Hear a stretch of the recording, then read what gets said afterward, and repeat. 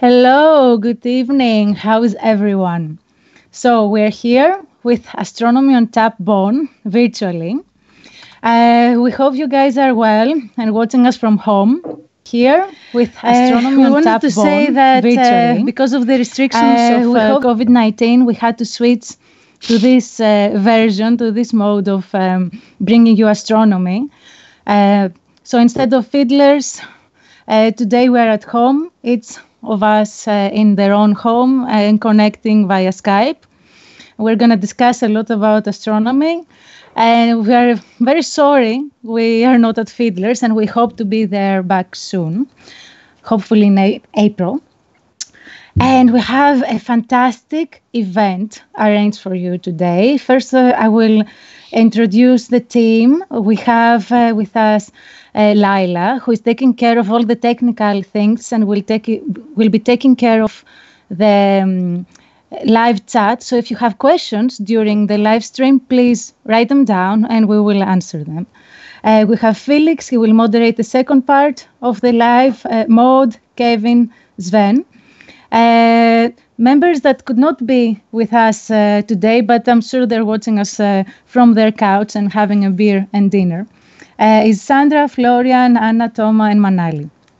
And our special guest of the day is Dr. Alvaro Sanchez-Monge. I hope I said it right. And we're going to have an interview of Dr. Alvaro. Very, very nice interview about star formation. We'll go to that in a minute. But before we start, let's meet the team, right? So I'll go last. Let's start with Laila. Laila, tell us a bit about yourself. Introduce us yourself. Yeah, hi everyone. I'm Laila. I'm a PhD student at the Igualada Institute of the University of Bonn. And I am studying how we can detect dark matter in the universe with gravitational lensing. Fantastic. So let's now go to Felix. Yes, hi everyone, I'm Felix. So you might have seen me moderating Astronomy on Tap if you have been to one of our live events. I'm a doctoral researcher at the Max Planck Institute for Radio Astronomy, basically next to Fiddlers. And I'm studying their active galactic nuclei and especially their jets at very small scales. And in my third year, so should finish soon. Fantastic, fantastic. We hope you do, and I really like that research. I'm a bit biased. So let's go to Maud. Hello, everyone. I'm Maud. I started my PhD at the Igualada Institute in Bonn, in Germany, 1 year ago, pretty much exactly. And I'm working on the Sanya-Zadovich effect. More about that later, probably. Great. Happy anniversary. Maud. Then let's go to Kevin. Hi, everybody. So I'm also a PhD student at the University of Bonn, and I work with radio observations and observations in the submillimeter and millimeter, looking at the gas and dust and the formation processes for stellar evolution across cosmic time. So particularly looking at distant starbursting galaxies.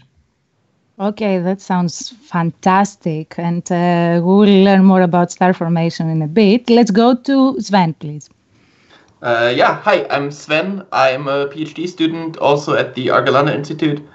And basically, I'm trying to find new methods to analyze the existing data sets that we have, because we have lots of data.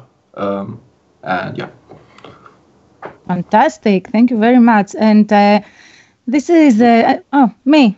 I forgot myself. Okay. I am Eleni.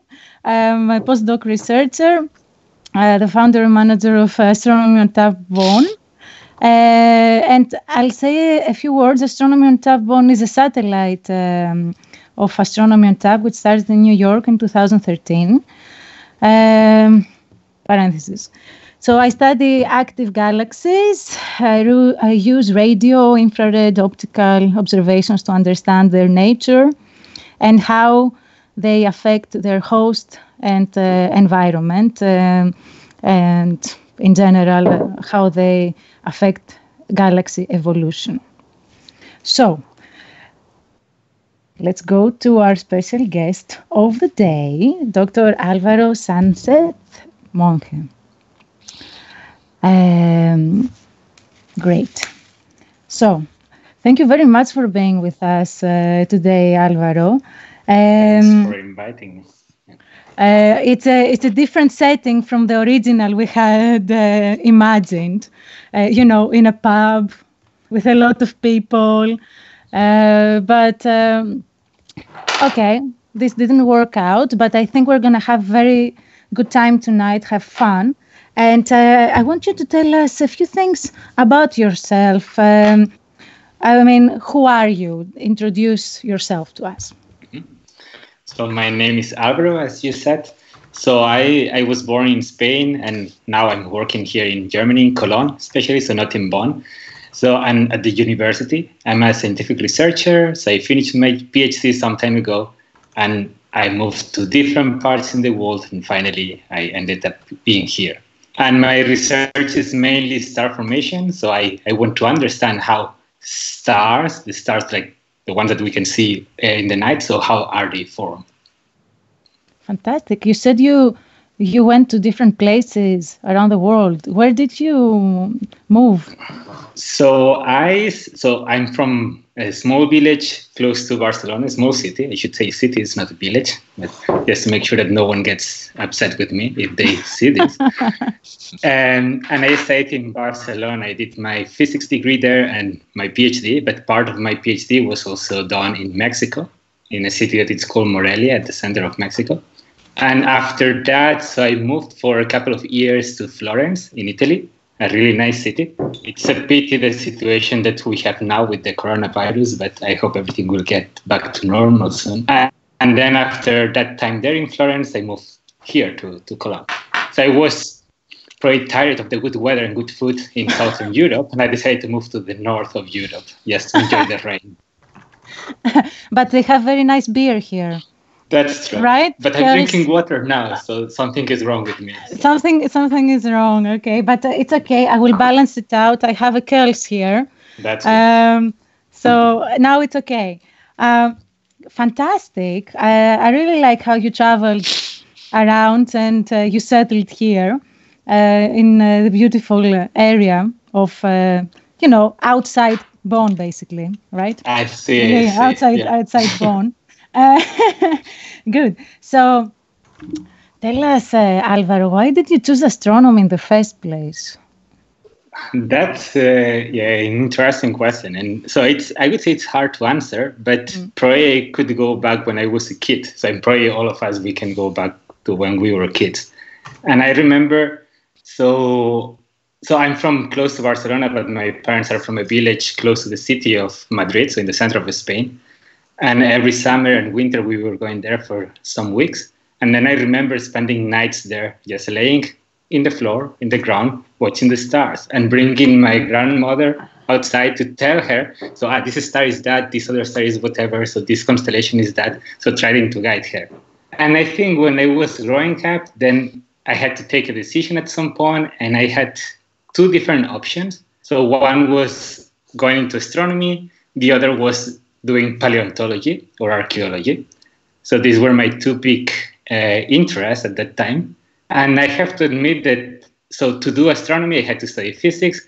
To do archaeology, paleontology, I should go more in the direction of history or geology. And I'm a really big fan of history, of learning, reading books and so on. But somehow, I don't know why I decided to go for the more scientific, numerical aspect of my life. And I ended doing physics. And then since the beginning, I knew that I wanted to do astronomy when I started physics. And here I am.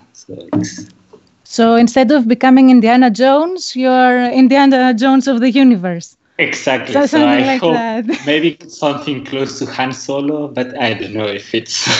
That's nice. Why not? In the near future.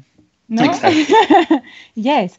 Fantastic. I think, as you said, every one of us has a story from our child years related to why we chose astronomy. And I've talked to other people too. And even myself, at some point, I wanted to become an archaeologist. And I think it's influence from Indiana Jones. Exactly. I think Indiana Jones and Jurassic Park was the other kind of movies that were happening when I was a kid. And I think this biased my way of thinking. But astronomy won. And, astronomy should be lucky because you are doing very amazing things, a lot of amazing things. And before we go into specifics about the things you study and tell us a bit, a typical day of an astrophysicist. What do you do at your work? So I would say, first, I probably should mention that for the people who do not know how astrophysicists work, so it's that there are mainly two types, let's say. So one is the observers and the others are the theorists or people working with numerical simulations.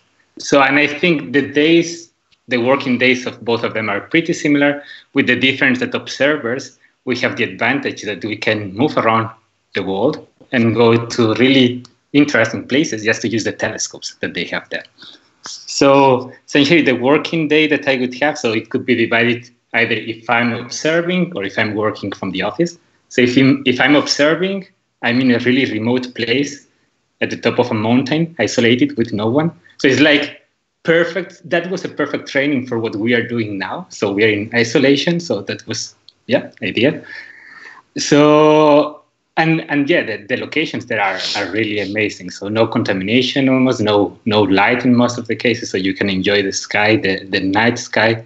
And you get to know how these big machines, these telescopes work. And this is something really, really interesting. So it's also exhausting because you have to spend many, many hours observing. So the day would be probably waking up at some time just to prepare the observing files that you need to execute in the telescope, and then spending many hours in front of the telescope just trying to record data, and then eating, sleeping, observing, eating, sleeping, observing. But it's a nice location. Then once you have this data, so I can move to my office, and this would be the most of the time, so the kind of work that I have. So it's, I would say, 90% of the time or 80% of the time. And it could be said that I'm sitting in front of a computer analyzing all the data that I have processed. And then at the same time, so I spend many hours with meetings, discussing with other people about the scientific results that we are encountering. So what to do next? So if we have found something interesting, so what does it mean? So can we try something new? So it's brainstorming new ideas, scientific ideas, trying to solve the problems that we are facing. Then at the position that I'm now, so there are several students. So I also spend time supervising students, which is also kind of scientific discussion because you can discuss with them what to do next or what they plan to do or what they are doing. So, and then also spending a couple of hours per day just answering emails. But I think this happens to every kind of work in the world. But the normal work day, it's meetings and scientific discussions, and then working in front of the computer trying to understand what the telescope was recording. Surely you have some time to read articles and... Sure. So, yeah, exactly. So indeed, in order to understand or to decide what to do next, so or in scientific discussions, so we need to keep updated with new discoveries. And for this, so the publication that other people are publishing every day, so are quite relevant. So this is what more or less guides all of us in the direction of, okay, so this group of people found this interesting thing. So can I find something similar that explains better the questions that they remain open?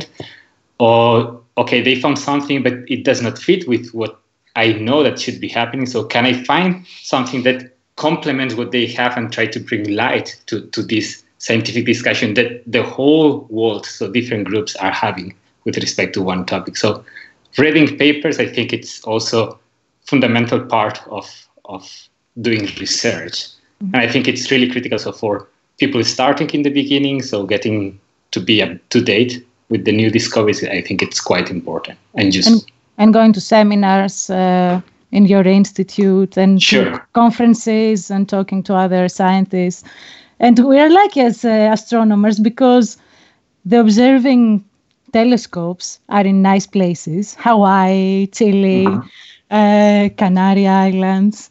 Also, our conferences are held in very nice places: Hawaii, Chile, Canary Islands. I think this is done to make sure that also the theories can go to nice places and not only the observers. So if you hold a conference in a nice place, so everyone can go there and enjoy it.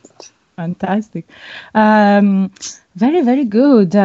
So thank you for telling us a bit about your everyday life as an astronomer. And let's go to the science part now. You work on the process of formation of high mass stars. So tell us a bit about high mass stars. What are they? Are they different from our sun? Is it important to study them? So since I'm studying them, I should say, they are important to study. But so high mass stars are, so a star is, the sun is one of the stars that we have close by and we know really well. And there are many stars like our sun in terms of size, mass, luminosity. But there are other stars, they are less in number, but they are much bigger. So in terms of size, they can be 10 times or 100 times bigger. In terms of mass, they can be also 10 times or 100 times more massive than our sun. And in terms of luminosity, it can be up to 1 million times more luminous. So they are also, they have another different aspect with respect to the sun, is that the process in which they live their lives, it's slightly different, or the way they end their lives, let's say.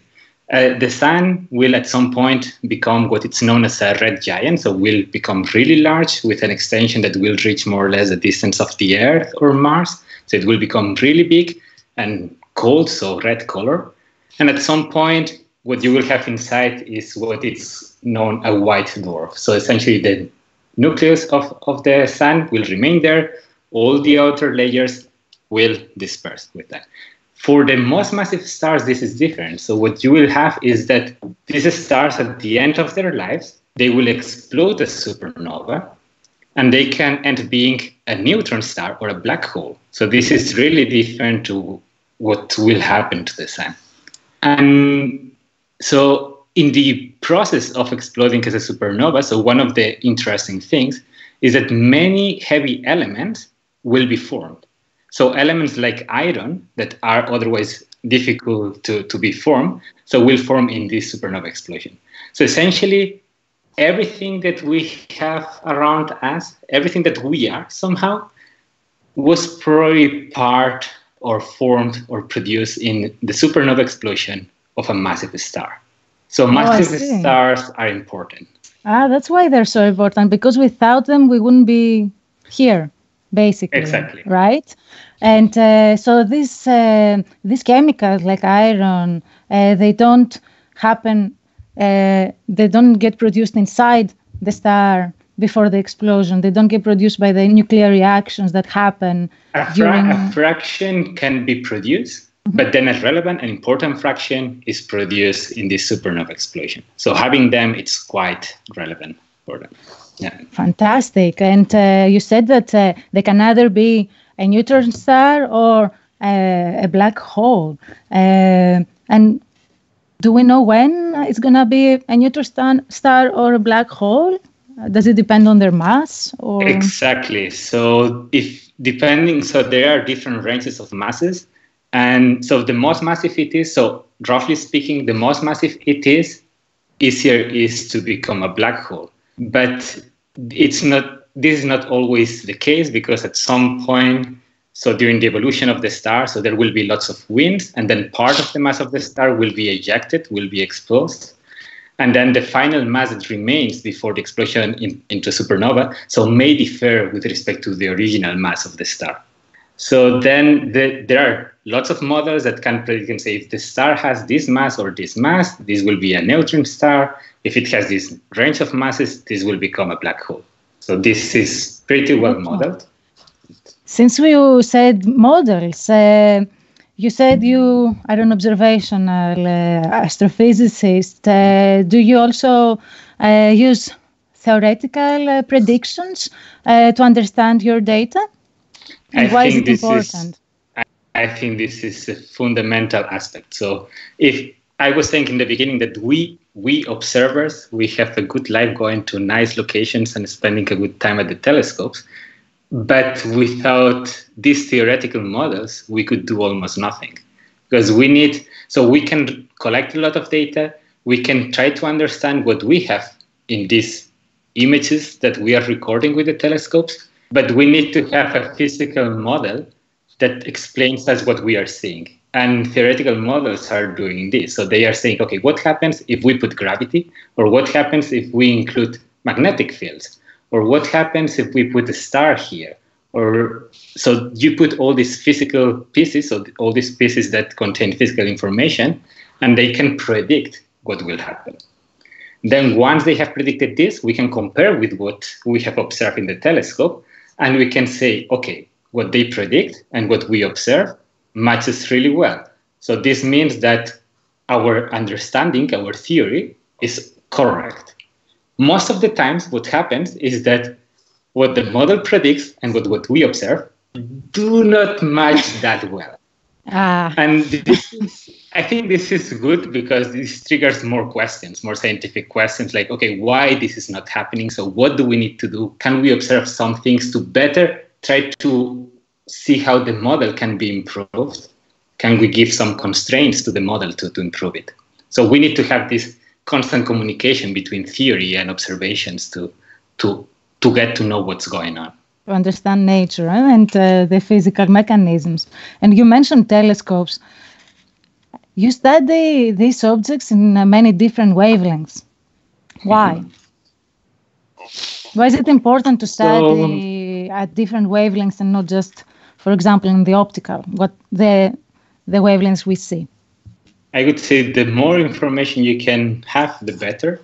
But one important aspect is that not all the objects are equally bright at the different wavelengths.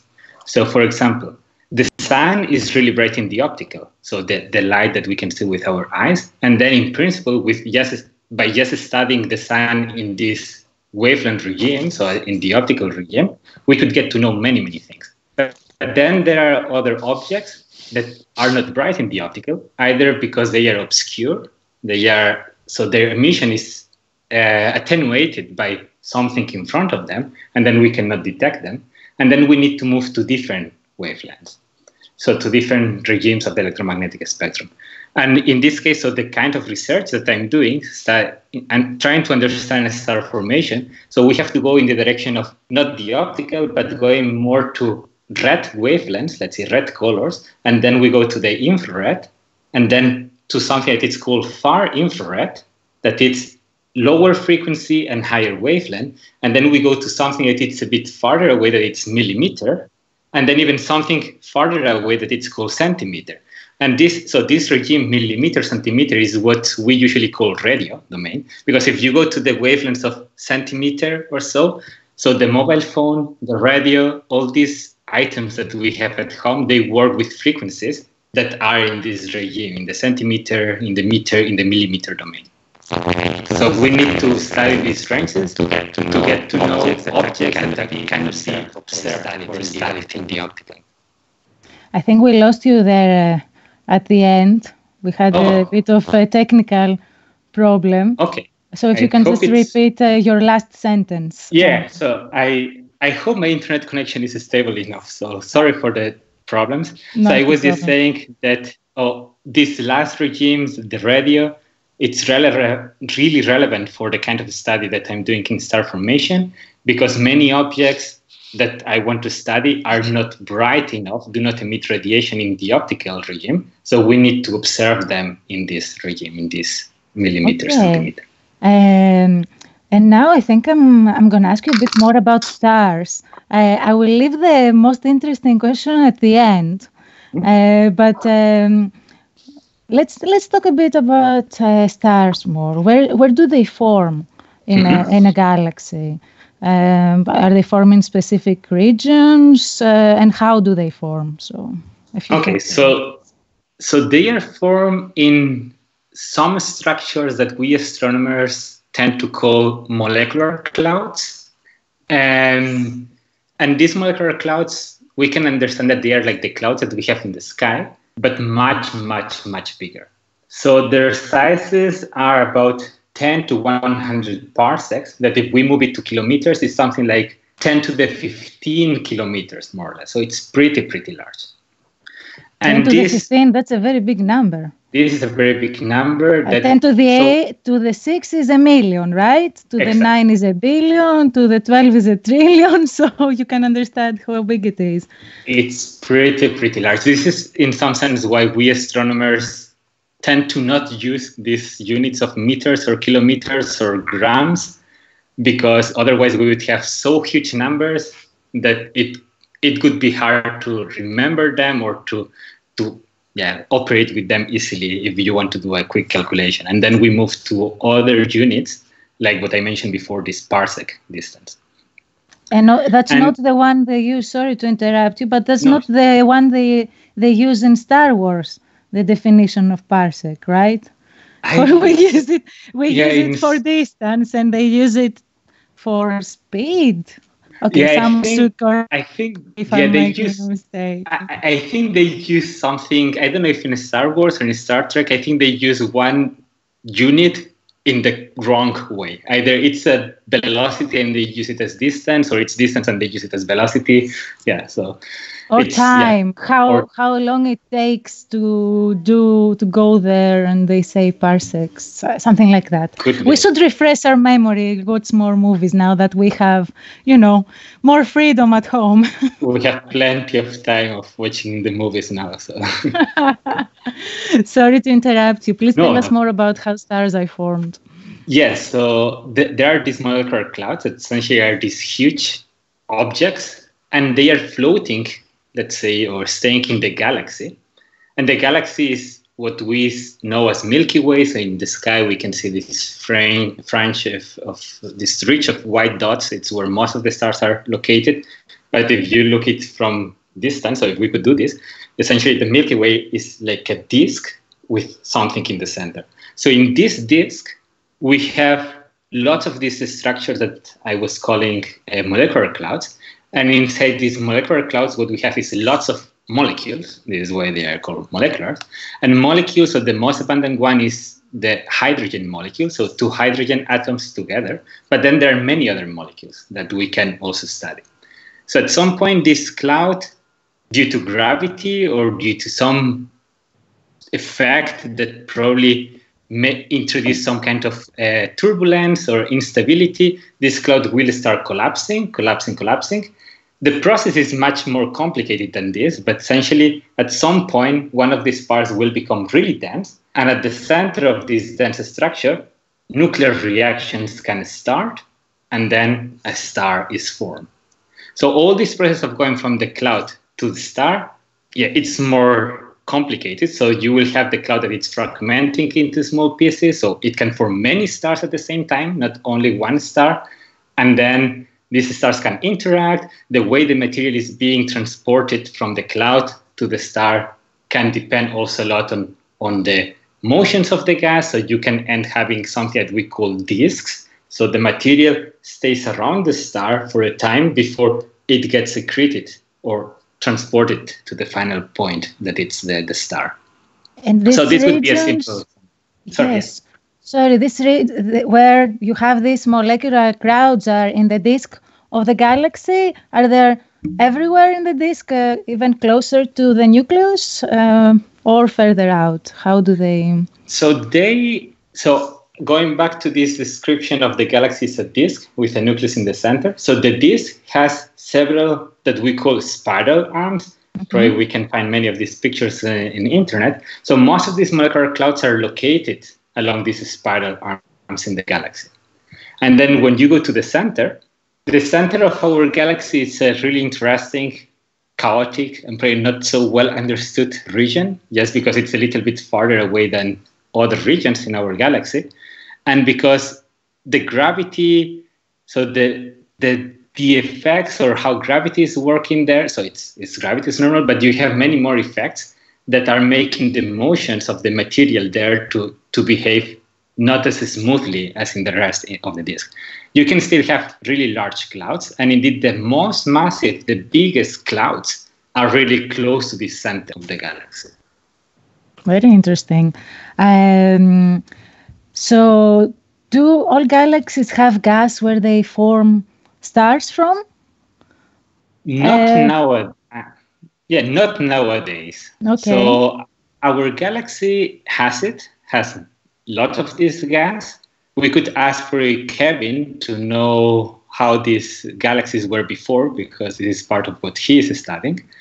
But so there are other galaxies that we can see also nowadays that are called elliptical. Before I was saying that our galaxy is a star galaxy. It's a disk with a nucleus. But others are called elliptical because they are more like an ellipsoid. It's like elongated. And these stars are older, are more evolved than these galaxies, are older, more evolved than the galaxy where we are living, the Milky Way. And they do not have gas anymore. So there are no molecular clouds. So these galaxies are not forming stars. So only on galaxies like ours or others that are also a little bit irregular in shape, contain a lot of gas and then can form stars. Okay, that's very interesting. So we live in a galaxy that is very alive and is forming stars, right? And you also said that there is a disk around the star that is being formed, this accretion disk that creates matter. And is this how planets might get formed eventually, right? Exactly. So so when I was summarizing the process of formation of the stars, I wanted to emphasize the presence of the disk because this is one of the key objects, let's say, in the star formation process that allows planets to exist in some sense. So the disk is a structure, it's the material that has been compressed or collected towards the center, does not go directly to the star, but remains around the star in a flattened structure that it's what we call disk. And this disk, so over time, material will flow in the direction of the star, but another part of the mass that it's containing the disk will remain in this location. And so the material that I was mentioning before that are mainly molecules in this molecular cloud are not only molecules, but there are also tiny pieces of dust that we call dust grains. It's like the dust that we have at home and every weekend we have to clean, but much smaller. Okay. And these are, so they remain there. And then these small pieces that are a few hundred micrometers, they can start colliding one with the other. And then under good conditions, they can start sticking, becoming bigger. They will become something like a few meters size. Then at some point, they can collide with other meter-sized objects to something more like 100 meter size or so, and we will start reaching something that it's called planetesimals. So it's like the small bodies, the precursors of the planets. And finally, you will have all these species that will collide all together and can end forming what we know as a planet. So this disk is the location where planets are forming. That is fantastic. So if I leave the dust in my house and I don't clean it, will it form a planet? We could try it. Okay. Probably it will not. So here we have the gravity that will make all the dust to go to the floor, to the ground. And the other thing is that the time scale to form planets, it's usually about 1 million years. So we could wait 1 million years without cleaning the house and let's see what happens. So maybe we have planets. Well, there. This is how long it feels that we have been in this quarantine. So maybe planets will form. But I wanted to ask a couple of things about this disk. Why is it a disk? Why do we get this? You said this molecular cloud is more like a big cloud, right? Like an ellipse, like an egg kind of shape. Why do we get this disk at the end? Essentially so the cloud is not something that remains it's a static and then it collapses, Mhm. but it's feeling the forces of the galaxy. So since the galaxies are rotating, so the disk of the galaxy is moving around, this cloud is also moving around, and then this can trigger some kind of rotation in the cloud. So the cloud is not staying static, but it will be rotating. Then when you have an object that is really large, that it's rotating, and you start compressing it, what will happen is that it will rotate faster, faster, faster. So it's like these people that are doing ice skating in the Olympic Games or so, in the Winter Olympic Games. And then if they have the arms open, so they are big, they rotate really slow. When they put the arms really close, they rotate really fast. So this is the same thing that happens when this cloud is becoming smaller. And then at some point, so once you have something rotating really fast, the material that it's going to the center will not go directly to the center, but will preferentially go, just because of this rotation, will accumulate in a disk plane. So you have the material that's rotating that cannot flow directly to the center, but it's moved around and gets trapped, let's say, in the disk. So in the plane that it's perpendicular to the rotation axis of the cloud. Fantastic. So how can we detect this disk where planets are going to be formed? Do we detect them also with the wavelengths you observe, the frequencies you observe that? Indeed, I would say that the best wavelengths to observe these disks are the millimeter domain, the millimeter or centimeter, because these objects, so this cloud that I was saying, I was mentioning that there are molecules and dust. So the dust is absorbing all the radiation in the optical. This is why we cannot see anything inside this cloud in the optical, and we need to go to other wavelengths. And in the millimeter domain, we can see that the radiation that the dust particles are emitting. So in this wavelength domain, we can study dust. And then what we can do is try to identify, so if we know that the disk seen edge on should be a plane, so we can search for elongated structures at the location of where stars are forming. And then if we see this kind of elongated features, we can say, okay, this can be a disk. Other way, so if we see the disk face on, so what we will tend to see is a circular disk. And there was a recent image that ALMA reported a couple of years ago of one of these disks seen almost face on with lots of features and rings. This is one of these disks where planets can be forming. Wow, that is fascinating that we can see with ALMA this detail so far away in in another star system, basically, right? How far away is it from us? If you can remind us a bit. So this one that was reported by ALMA is a star that is called HL Tau, and Tau means that it belongs to the constellation Taurus, or to the molecular cloud Taurus. And this molecular cloud, it's the Taurus molecular cloud, is at a distance of about 140 parsecs. So it's at about something like 10 to the 16 kilometers away from us. So it's pretty far away, but it's one of the closest star-forming places to the Earth. So it's far, but it's close in comparison with all the other regions. So by observing these systems, we can understand how planets were formed in our solar system, correct? Exactly. And we can search also maybe for planets that have life. That would be the way to go. Probably, so all astronomers or all people doing astronomy, so if you really ask what you want to answer in reality, so if you pull the string, probably all of us, we will end saying we want to understand life. And then to understand life, so we know that life exists in our planet, and our planet seems to be something peculiar compared to the other planets in our solar system.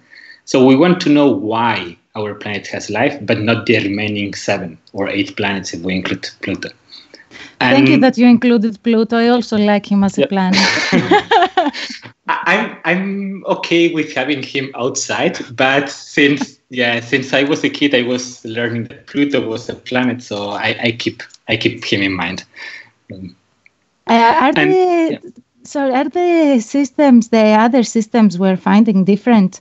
And how many planets we believe can be hosting life? So for the moment, so these numbers are changing every day. But I think a few weeks ago or a few months ago, probably we were around 4,000 planets discovered outside our solar system. So our solar system has 9 planets, so we know 4,000 more. And these planets are distributed in, I think, in about 3,000 stellar systems or planetary systems. So this means that some systems, some stars, are already harboring more than one planet. And this means that the existence of stars with many planets, similar to what we know as the solar system, may be really common, pretty common.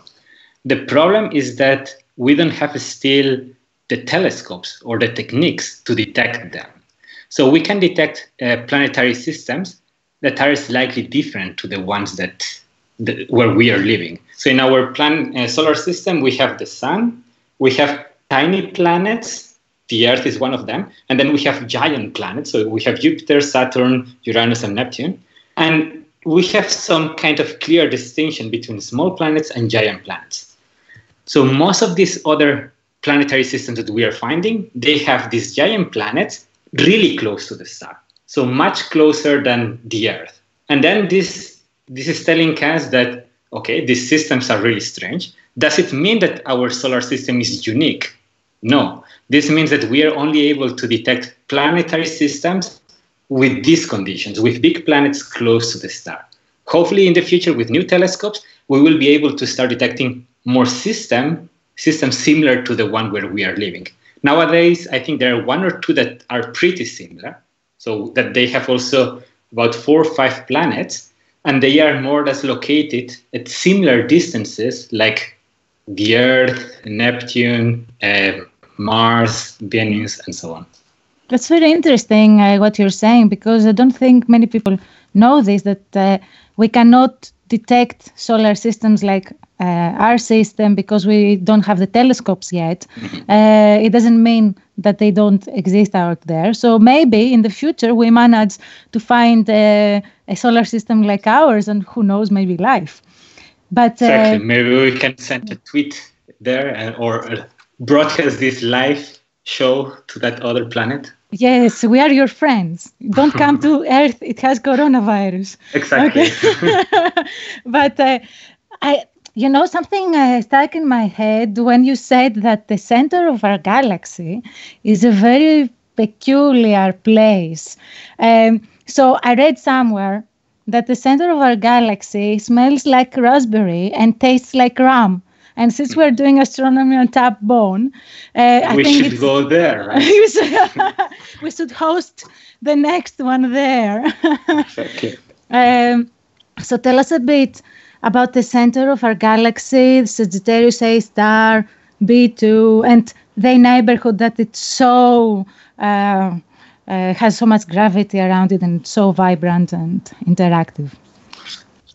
So this study that you were mentioning, the title is really nice, and it's a good way to reach the public that this is what we should do. So when we do science, we should make sure that what we learn, what we discover, reaches everyone outside, and not only the people that are working on this. And this study was done by Arnaud Beloche, that it's indeed a researcher in the Max Planck in Bonn, so pretty close to where you guys are or where you are working. And this was done a few years ago. And the reason is that part of the research that we are doing when studying star formation is trying to search for molecules, a specific molecule. So when I was describing the molecular cloud, I was saying that most of the molecules that are there are this H2, molecular hydrogen. So 2 hydrogen atoms, one next to the other. But this is not the only molecule. We have many more molecules. And some of them can become pretty complex. And in the end, they can end forming what we know as amino acids, so the basis of life. So, and this is what we are trying to do. So we are trying to search for these complex molecules, these big molecules that are the precursors of this life. And Arnaud, in this study, so he was studying this region called Sagittarius B2. I will explain later a little bit why this is so important in this region. And what we found is many lines. Lines are features that indicate if a molecule is there or not. So it's like this QR code or this barcode that you have in all the items in the supermarket. But we can have this, and depending on these bars, so we can say, okay, we have found 3 of them at these different positions. This belongs to this molecule, or this belongs to this other molecule. And for the first time, he found a molecule that it's called ethyl formate, that it's C2H5OCHO. So C is 3 carbons, hydrogens, and oxygens. And ethyl formate, it's relevant because all these ethyl alcohols are those that we have in the alcohol that we drink. So the beer that you were having there, it's mainly ethanol plus some other alcohols.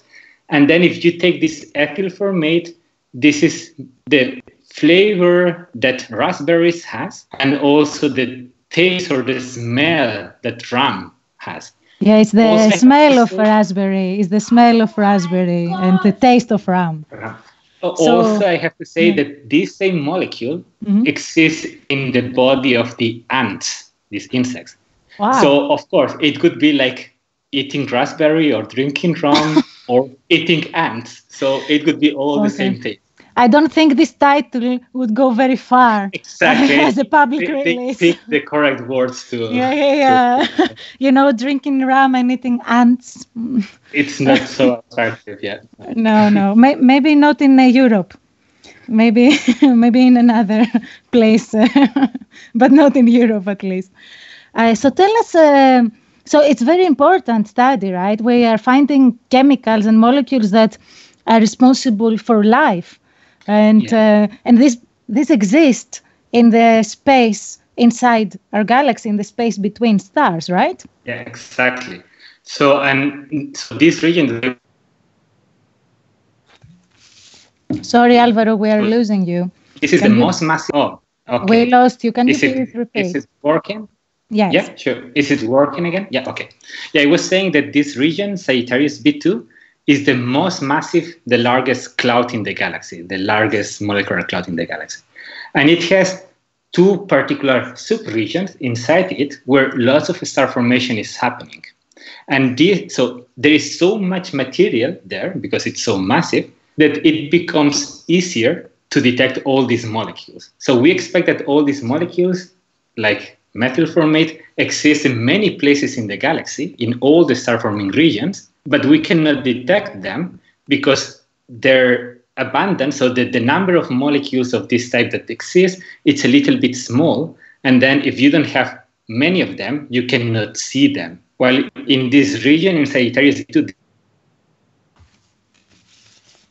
Okay, I think our connection is not so good. And there are many... Sorry, Alvaro, sorry to interrupt you. We lost you again for a moment. I think you were saying that it's important we have a big number of these molecules in order to detect them. But in other regions in the galaxy, it's smaller numbers because the clouds are smaller, right? Exactly. Yeah. Exactly. So the densities and the masses are smaller, and then there are less of these molecules, and then it's a bit more difficult to detect them. So this is why the studies that, for example, are noted in this cloud, Sagittarius B2, are really important, because this triggered many other studies in other clouds to search for similar molecules.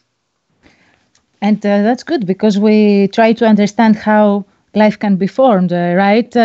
And everything comes from stars, right? Exactly. Exactly. So we have all the elements are formed in the stars, and then all these molecules, at some point, they will remain in this disk. Then they can get attached to these dust grains that are becoming bigger and bigger, that are planets, or in something smaller that are comets. So we expect these molecules to remain there.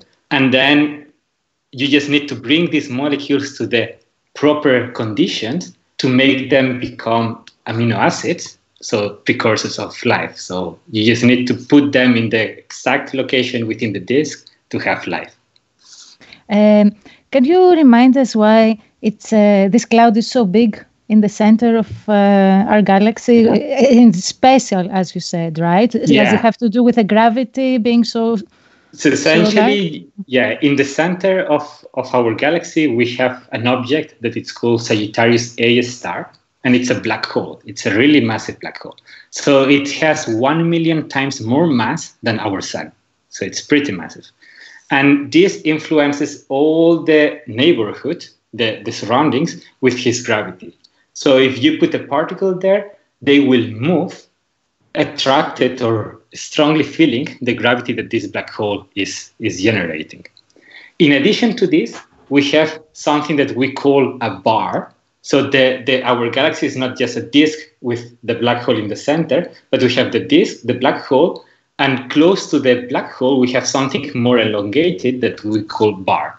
So the combination of this black hole plus the structure of the bar creates some gravity forces that makes all the gas to move in some specific orbits, and then all the gas can accumulate at some specific portion in this orbit, making a really huge and big cloud. And this is what has happened with Sagittarius V2. So all the gas around it is moving around, and at some point it gets really accumulated or gathered in one position. This is a really massive object, and this is Sagittarius V2. Fantastic. Okay, I think we covered a lot of questions, and we learned a lot of things about about how stars are formed and all the nice things. Let's see if we have any questions from our live chat. Let me check here. Guys from home, if you have questions, here's your chance. Alvaro will be very happy to answer everything because he's been doing it already very, very well. It was very descriptive. I think we have a better understanding of how stars are formed and how planets are formed, and that dust can form planets in our house if we wait long enough. And we have one question from we have one question from the live chat, the live stream. Which stars make which elements? So I'm not an expert on this topic. So if I say tricky. something it's not tricky. 100% accurate, I will point people to more expert people.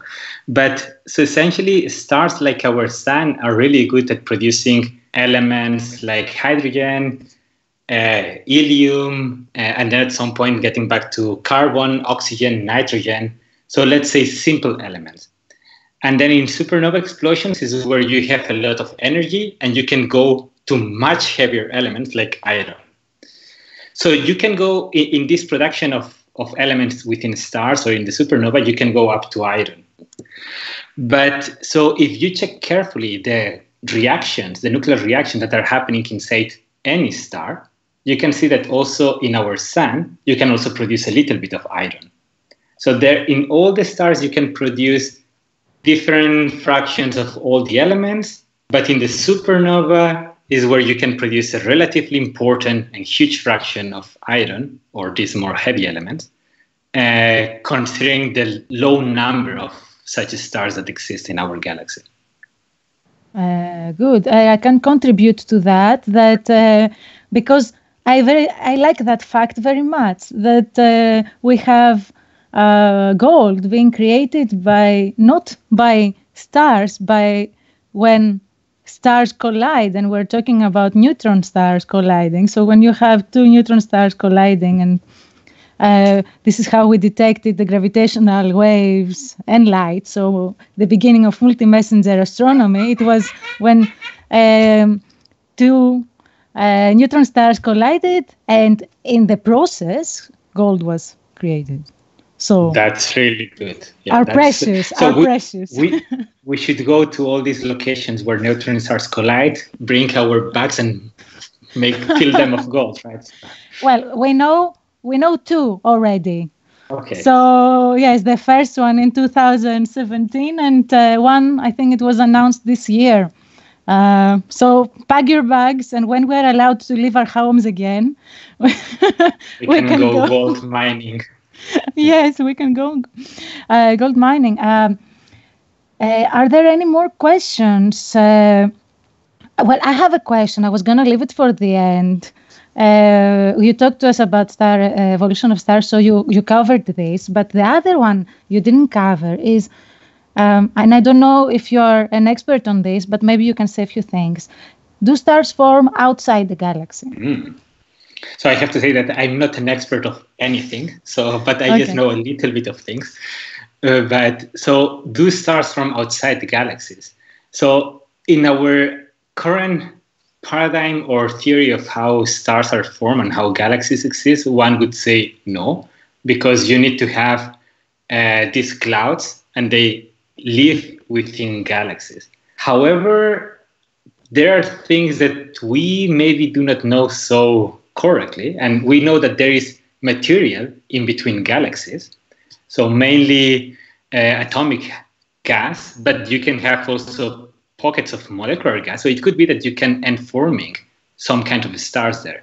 Another thing that may be happening is that you have some stars that form more or less connected to a galaxy, and then they were ejected, and they are found now in between galaxies or really distant from a galaxy. And then we could think, oh, is this a star that formed there, or it's coming from a different place? So this would be what I would say without being an expert on this topic, but... Very nice, very nice. I think this opens more questions, but maybe for another time. I would like to thank you very, very much for all the discussion, the fantastic discussion and answering to our questions. We learned a lot of things about stars and the center of our galaxy and about planets and molecules and life and telescopes and how fancy an astronomer's life is with traveling to all these nice places. We will have you with us until the end of the live, but now we will change a bit. We will go to a panel discussion, and Felix will take over and moderate this session where we're going to discuss casually some topics that interest us at the moment. And Felix, the mic is yours. Well, hello everyone. So I hope that you can see me and that you can hear me. Eleni said already about what we want to do now. And please keep asking questions if anything comes up, and we will try to answer them later. So there are a few questions that we thought of that might be interesting, even for us, but also for you. So one question, for example, that Alvaro was already asked, so he already answered that, is what actually drives us here as astronomers to do what we do, and why did we choose this path? And I think everyone might have like a bit different answer to that. So for example, Eleni, why don't you start us off? How was that for you? Oh, okay. Yes, I also wanted to be an archaeologist. It's true. But I think I agree with most of the things that Alvaro said. We have similar experiences also in Greece. The night sky is gorgeous, especially in the summer. And you fall in love with it, looking at the stars. You are in a beach, there is no light, and you want to learn more about the universe. So every kid wants to become an astronomer. And then during your childhood, you changed because you get a lot of influences from other things. And at that time, there was not so much influence in astronomy. So I want to become an archaeologist. I want to become a lawyer, which would make me more money for sure. But that's also good. Yeah, but then I saw a movie, and this is a true story, guys. And you hear it first. Okay, I watched the movie where one of the actors, the leading actors, it was an actress and she was an astrophysicist. It was an action movie, Chain Reaction with Keanu Reeves. And it inspired me, and I started my direction towards physics. And once you start, taking that direction, astrophysics wins. It's my personal experience. So astrophysics and action can combine. Absolutely. To make something good. Yeah, there's more than research maybe to astronomers. All right. Kevin, do you want to say something, for example? Do you have any specific stories? Yeah, sure. I don't really have the typical story because as a kid, I never really looked up at the sky. And it was upon just waking up to things in life and having a growing awareness in high school that I began thinking about how did things really work. And fortunately for me, there was an astronomy class offered in high school. And it wasn't very common, actually, in most schools in the U.S. But there was this one teacher, Mr. Gyra, who really just influenced everybody, and he does everything around the school, but he's also a biology, physics, astronomy teacher, and had been in this, had started this class for 20 years by the time that I had met him. And then he let me go to a field trip sort of event at Harvard Smithsonian. And that was a year before I could even take the class officially. And I just joined the students and was really inspired. And then after that, I took the class the year after and really enjoyed what I learned. And I realized at some point that there was one memory that I can recall. We looked at the Hubble Ultra Deep Field, which is a classic image of pointing Hubble to a very specific point in the sky and just letting Hubble expose that light for a long time. And what it revealed was that every single point was a galaxy. So my question was, is that, for instance, a picture of us? Is that a picture of the Milky Way just in the past? And my teacher couldn't really precisely answer that in the moment, and I just felt like there was so much to be learned in general. So I just decided to commit to this path. And then when the math got difficult, of course, you have to really commit. I also like to travel a lot, and this was a nice opportunity to do so. It's good that you endured all the math to be where you are now and do some really nice research. Okay, Maud, how's it been for you?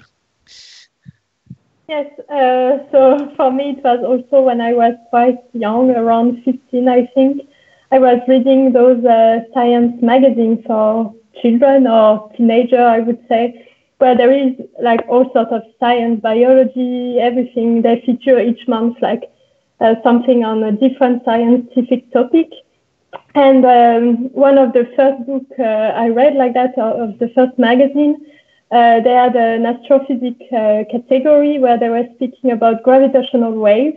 And at that time, it wasn't observed yet. It was still a theory. But I read it, and they were explaining the way like objects that are massive, that are dense, deform space-time. And I thought that was beautiful, the way you could explain something that is so far away in a way I would have never imagined. And at that time, I didn't even know that was general relativity or anything like that. And I just thought, wow, that's amazing.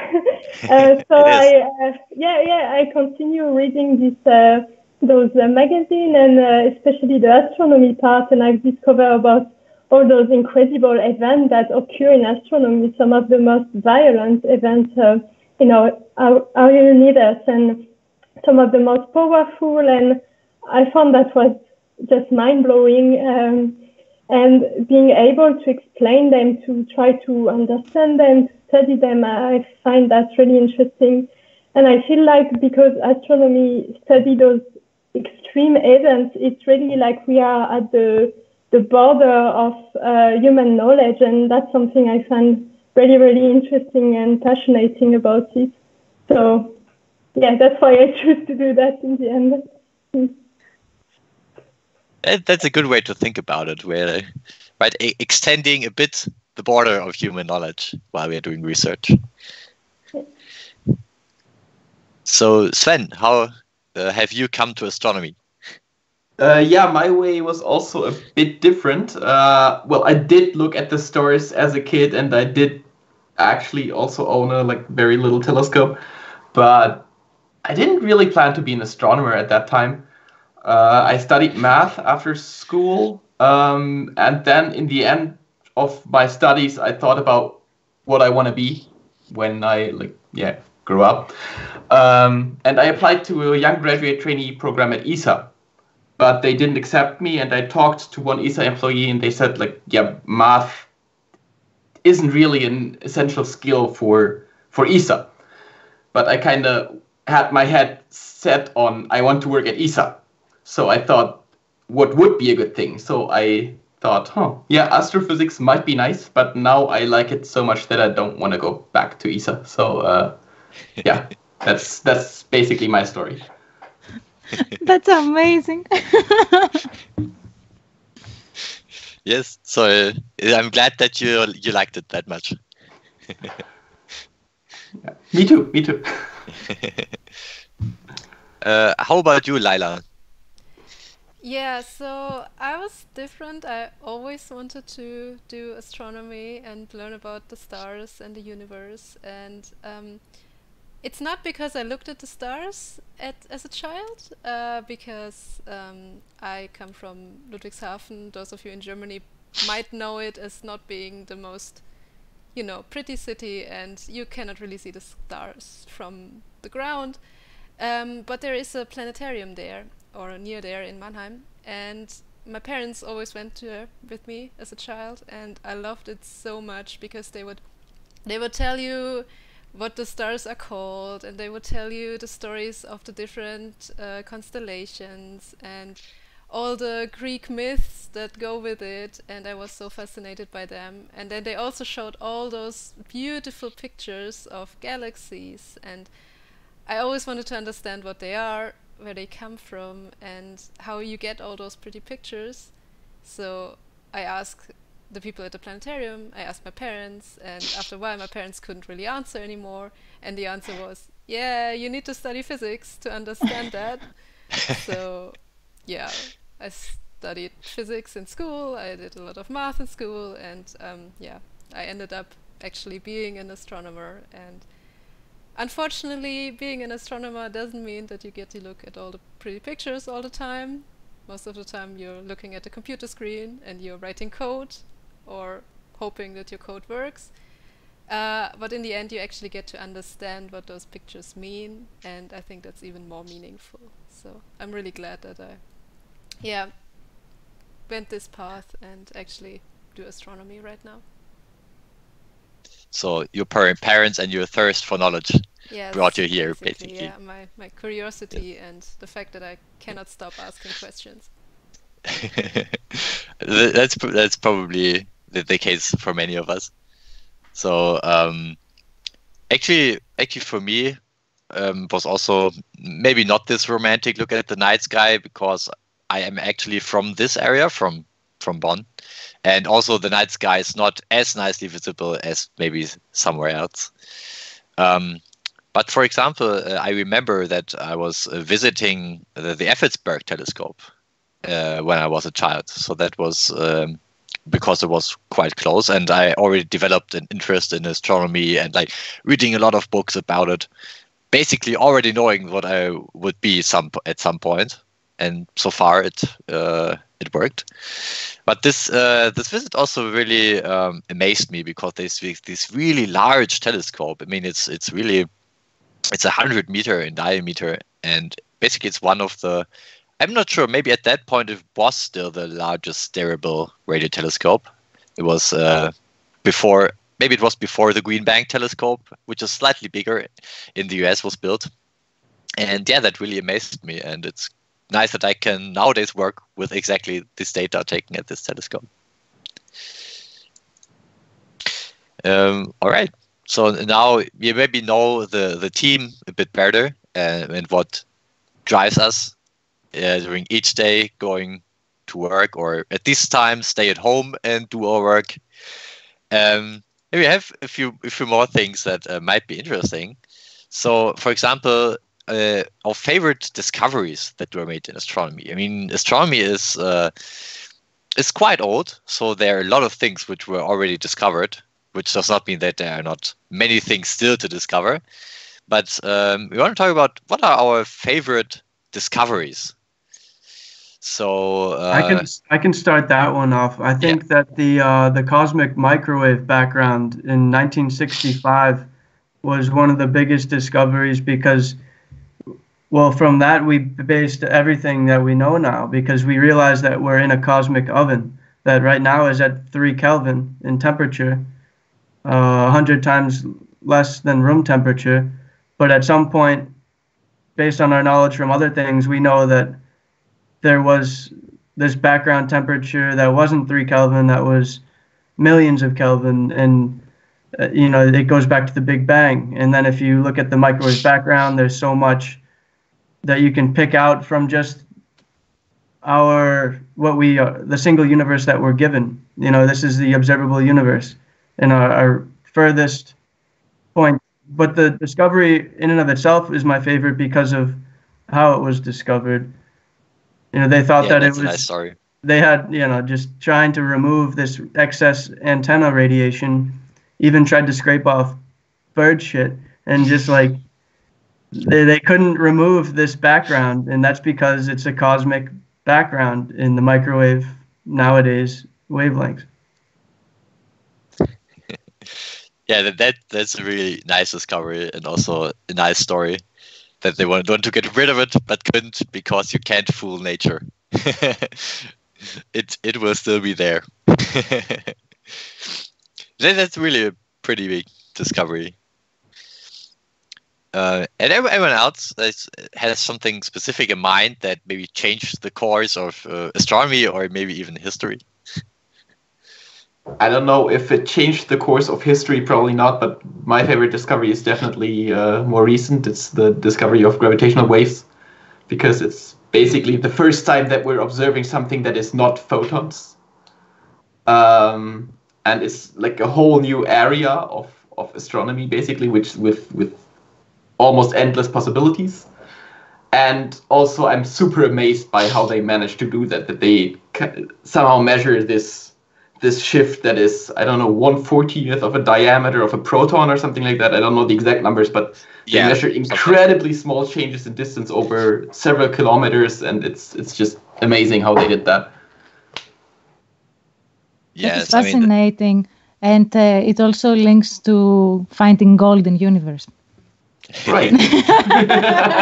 That's my favorite discovery, as I mentioned before, from the collision of two neutron stars. So when they collide, they, of course, produce gravitational waves during their dance. So they dance around each other, and the faster they go, the faster the gravitational wave that travels and changes time-space, and it changes also the dimensions of time-space.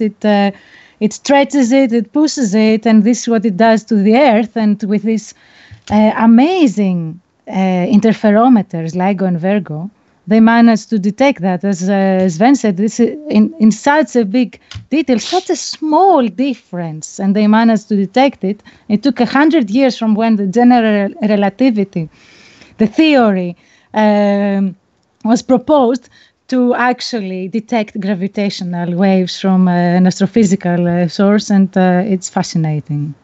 And of course, gold. Let's try not to exploit all that gold in the universe. The one that can make space travel, possible fast, like in Star Trek kind of thing, or Star Wars, maybe they will explore it. It's inevitable. That's what would drive space travel. There's an infamous non-discovery where they thought that gold was in large quantities in the ocean, and they actually sent large teams to go and just take water from the ocean, and they thought that they would get rich, but it turns out there's such a small little fraction of gold in the ocean that it never worked out. Well, they made some error with like a few orders of magnitude, I think, when they estimated the gold in the ocean. Yeah, that was pretty funny. Sorry, and not even astronomy related. I was actually thinking of the discovery. Well, it's maybe not one big thing, but I think in the 1920s, Edwin Hubble was like the main person behind, but there were also other persons, leading to the fact that we know now that the whole galaxy is not only it's not the only one, and that things that we observe on the sky are actually outside of our galaxy and much, much farther away than what we initially thought before that. And it's really how to put it. And we also know that the universe expanded. That probably goes into like a bigger picture that Kevin was also mentioning with the cosmic microwave background, right? That was the first time that we maybe started thinking about, okay, what now that the universe became so big and it's expanding, like what is happening here? And then we slowly build up over decades the picture that we're having now. So, and I think that's sort of a bit of the starting point for me. So I think that's a pretty big deal. For me, I would say, so if I can join also the discussion, so I would go to much earlier. So since I like all this history and so on, so it's probably not one of the most important discoveries in humanity, but one that marked me a lot when I was younger. So it's 200 more or less before our time, when Eratosthenes was measuring the diameter of the Earth, and he was measuring the shadows that were produced in two cities in Egypt, Aswan and Alexandria. And just by knowing the distance between these two cities and the difference in the shadows, he got to know the diameter of the Earth with a precision of about 10%, which is pretty good at that time. And I remember when I was younger thinking, how was he measuring the distance between the 2 points? So because you cannot put a long meter to measure the distance between two cities. Also, how was he communicating with someone? Because there were no phones. So how to tell someone, measure now the shadow, and I measure the shadow now, to see how that they are measured at the same time. So I remember thinking that at that time there were lots of difficulties to do science, and the kind of discoveries or findings that they found were really impressive. So I think to me, this would be my discovery, but of course did not change that much science as we know it nowadays. Well, there was a sort of science took a break in between a bit, not entirely, right? But that it did some. They did pretty well at that time. There were some really dark ages in between, right? So since that time till now, something happened, and then now it has exploded, and it's much faster. And let's hope it will not go back to dark ages. Okay, so now that we already talked a bit about the past, let's do like a thought experiment where time travel is possible, and if you could talk to or meet any person in the history, probably let's say a scientist, even like if they're dead now, let's say time travel is possible, so you could go back in time and meet them. Who would you meet, and like maybe what would you talk to them about? So has anyone thought about that? Can I jump in? Of course. Because I just in connection to our discussion right now about the ancient Greeks, the scientists that I would like to talk to are exactly those scientists from ancient times that we don't know, we don't really know anymore about, because maybe what they've written got lost, maybe what they've done did not seem remarkable for other people, and therefore we don't know about them anymore. And I would really be curious at what kind of knowledge they had, what kind of knowledge has been lost. Maybe knowledge has been found again, but in the end I would be so curious to see what those people that we don't know about really have to say. I fully agree with that. So how they were thinking. So I was thinking now a name of one of these philosophers, let's say, that it's Aristarchus, that he was essentially the first one, or one of the first ones, who proposed heliocentrism, so that the sun was at the center and not the earth was at the center. And somehow this idea was not maintained over time, or not really supported, because there were no evidences until Copernicus, so like 1500 years later.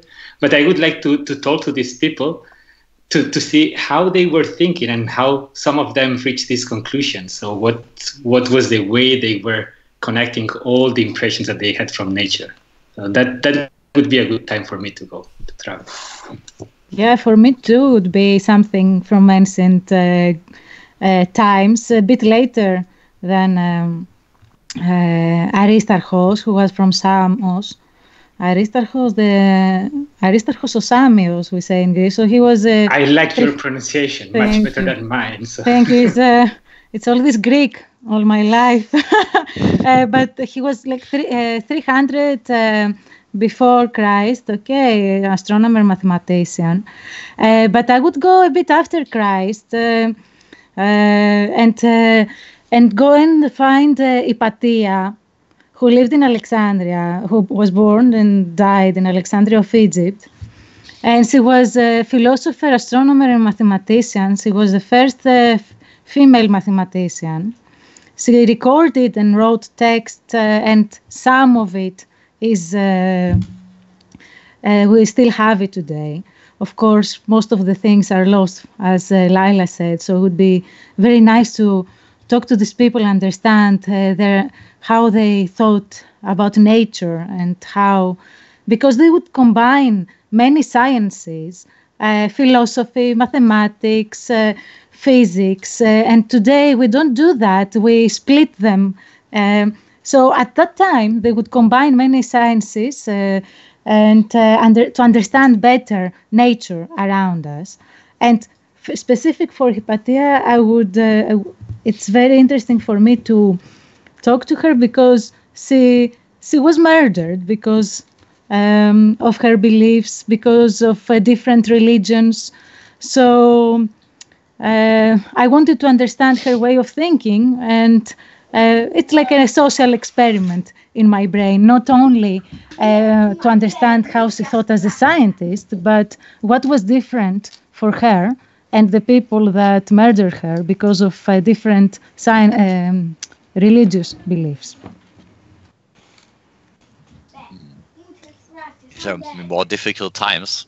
So I'm glad that we are free to do research now, but it would be interesting to see how that actually was for the people back then. All right. Does someone else has like a specific scientist they just want to meet? A very quick one. Richard Feynman played the bongos, and I play the bongos. So and random other drums. So it would be cool, not even just to have a conversation, but to just have a musical conversation with Richard Feynman. And play the drums with him. Yeah, if I can also jump in very quickly. If I could meet someone, I would love to meet Maxwell, James Clerk Maxwell, I think, for a very simple reason. I love the equation, the formalism, Maxwell equation, and everything that you apply to electromagnetism, fluid mechanics. I think it's one of the most beautiful formalism in physics and mathematics, and you can also generalize it to relativity and so on, and I just find that amazing. So yeah, I would meet him and just say, wow, how did you do that? That's incredible. That's beautiful. Yeah, just to congratulate him, basically. I think if I may jump in also, I would take a slightly different approach. I would probably visit scientists like Boltzmann, who had a theory that was not accepted by the scientific community, and he actually killed himself 1 year before his theory was proven correct. So I could maybe tell him, hang in 1 more year, like something like that. And that's a really good thought. Yeah. So who knows what he might have done if he was to be alive longer, right? Same with Einstein. Like in 1 year, he revolutionized 2 fields of physics, and then for 10 years, he tried to disprove quantum mechanics. So if he had worked those 10 years on something else.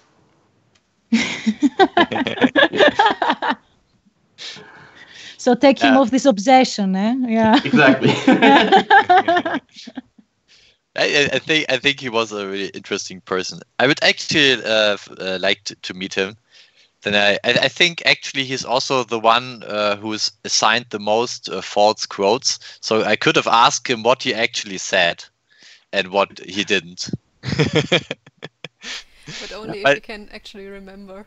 If he can remember, yes, that's true.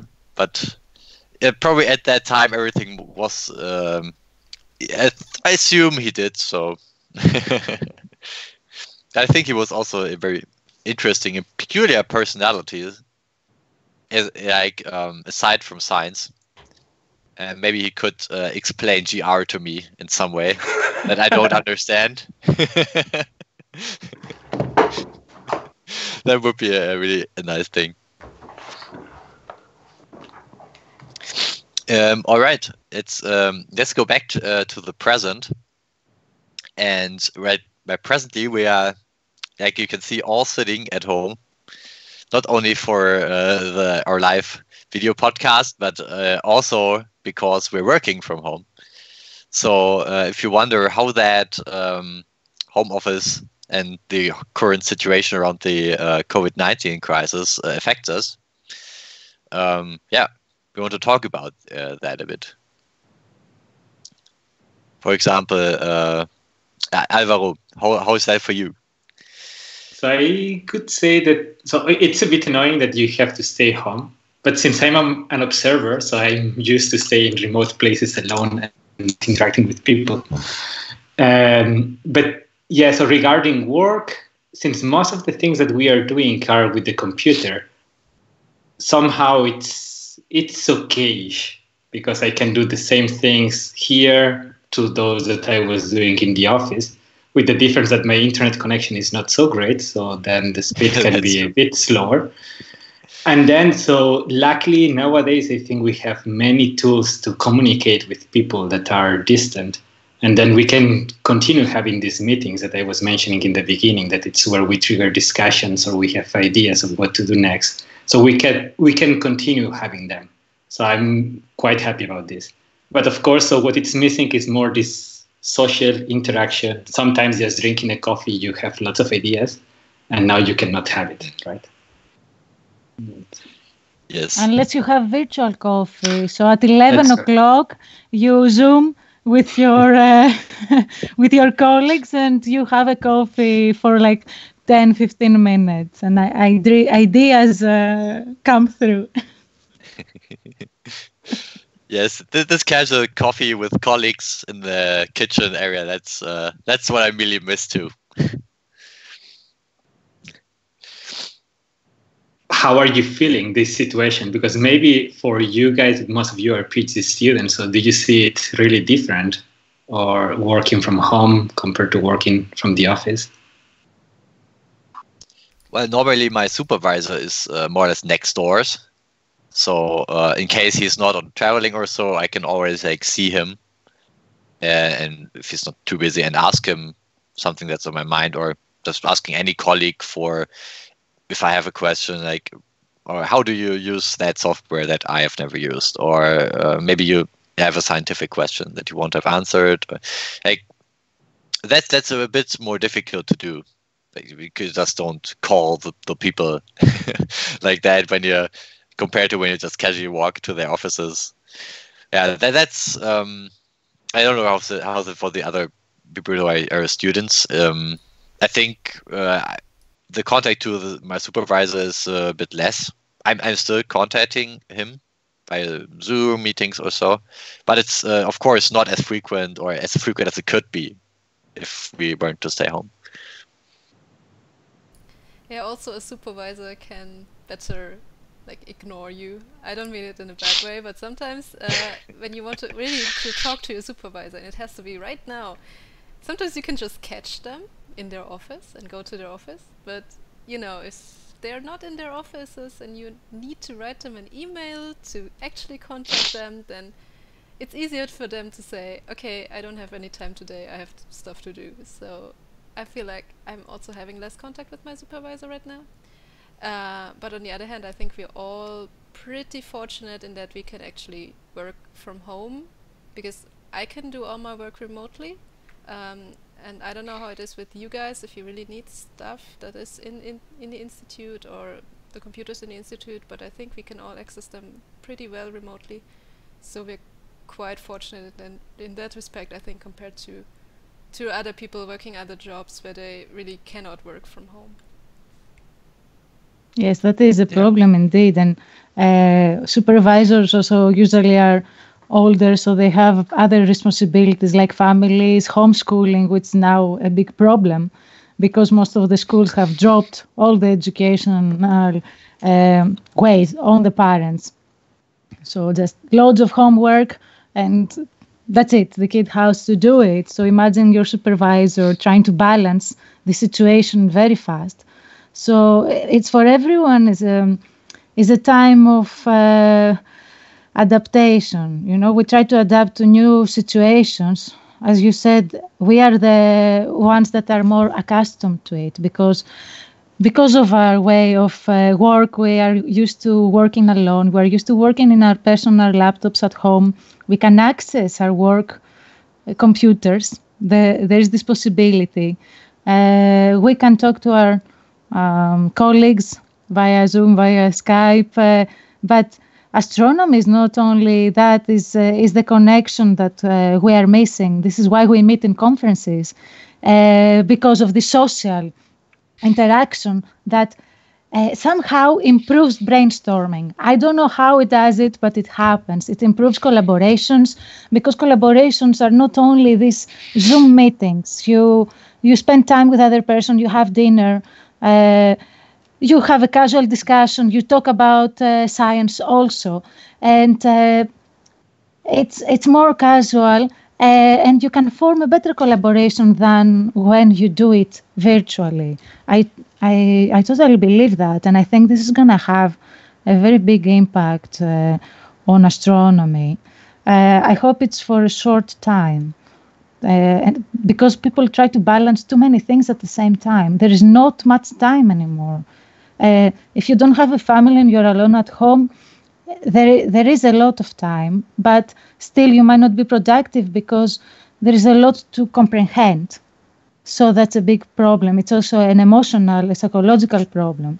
And on the other hand, if you have too many things to balance, it's also an emotional problem because you don't have enough time, you don't know where to give more weight. So I think we are all trying to do the best under very difficult circumstances.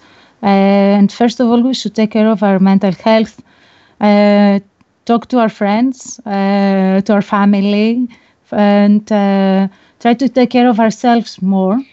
And there are a lot of help videos available to help us go through this difficult situation through approved techniques from psychologists, not random YouTube videos. So if you need links, I can happily provide from trained psychologists. You can start becoming friends and talking to your spiders. Is this what you do? I don't have spiders, I clean. A couple times a week, talk to them. They're useful to get rid of mosquitoes or flies. I keep them as pet.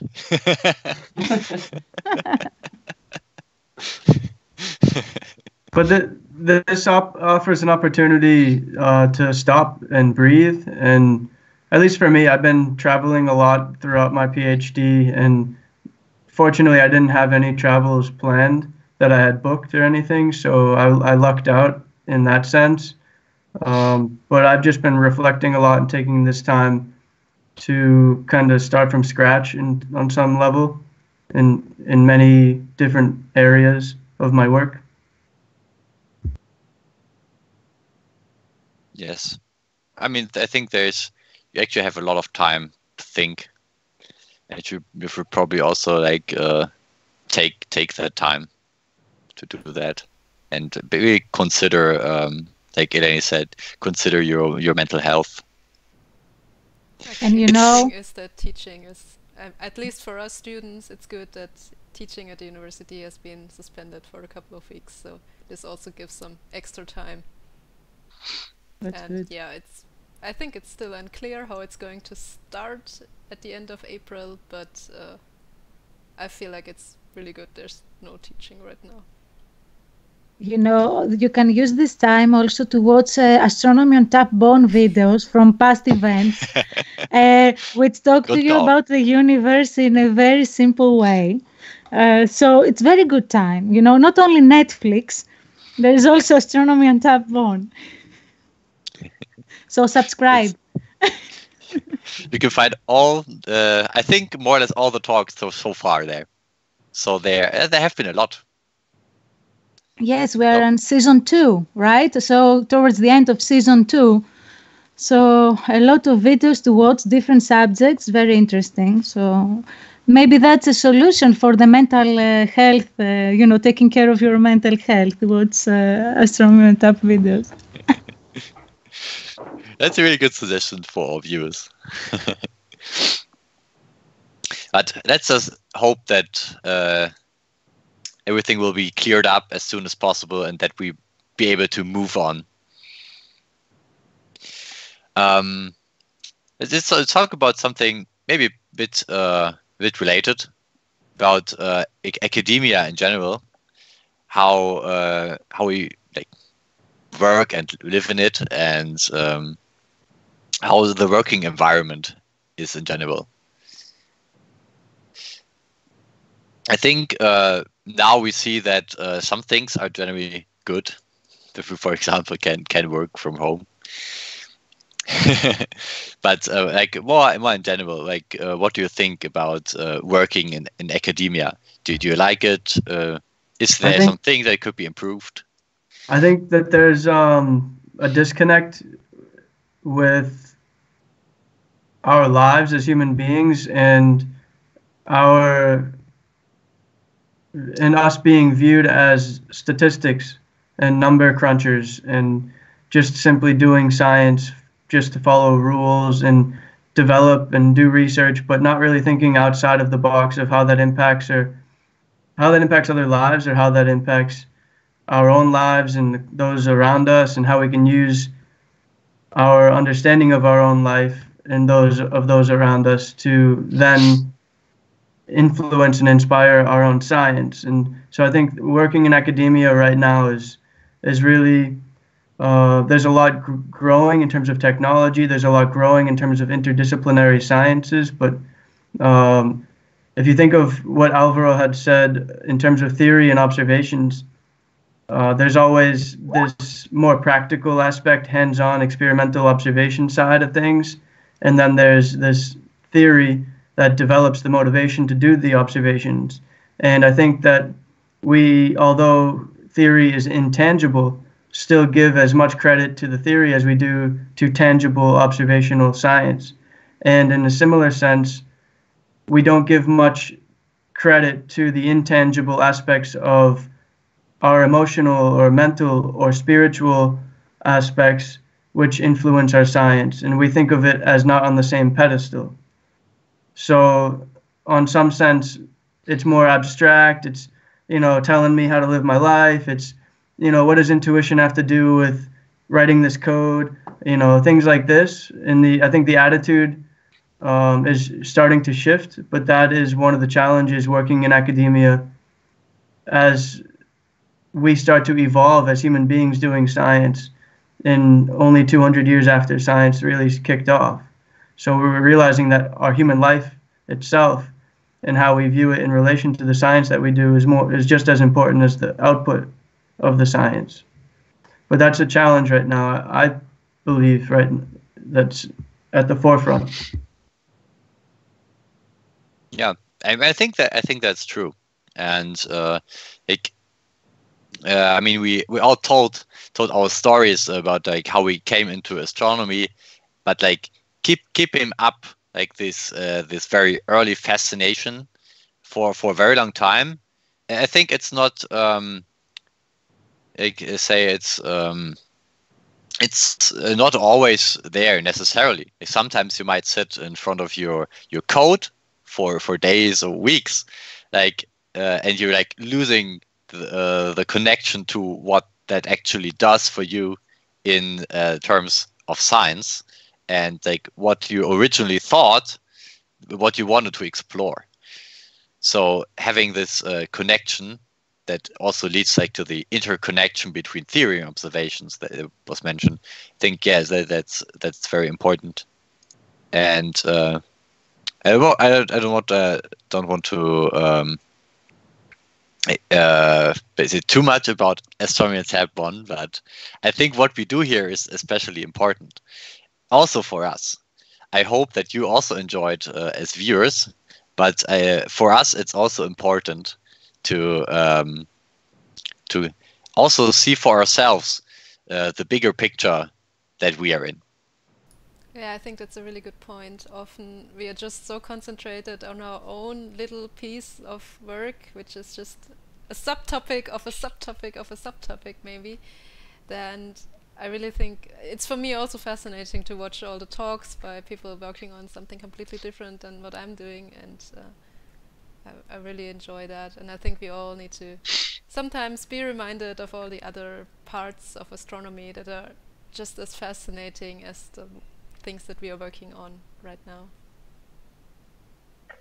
Yeah, I totally agree. And one of those advantages of having all those talks, all those group meetings and conferences is really like learning something new. I think for all of us, we will agree on the fact that pretty much every day we learn something new.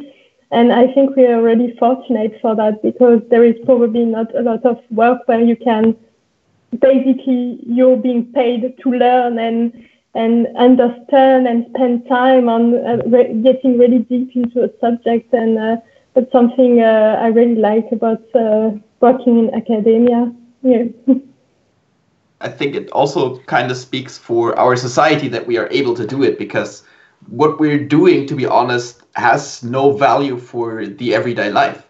It's just because we want to know it, because I disagree. It's something. Okay. But I will tell you later. Okay, let me rephrase. Has no practical value for everyday life. I disagree. Yes. I have examples. Yeah, okay. There might be some counterexamples, but I can confidently tell you that what I'm doing will have no impact on anyone's life that is not working in astronomy. That's good. Maybe in the future. Maybe. But the thing that we are able to research things because we think they're interesting and because we want to know them, I think speaks also for us as a society. Because I think that's also how we grow, basically. Sorry for interrupting you. It was very. No, it's fine. I know you have. I'm very passionate about this specific topic. I'm sorry I interrupted you. That was extremely rude.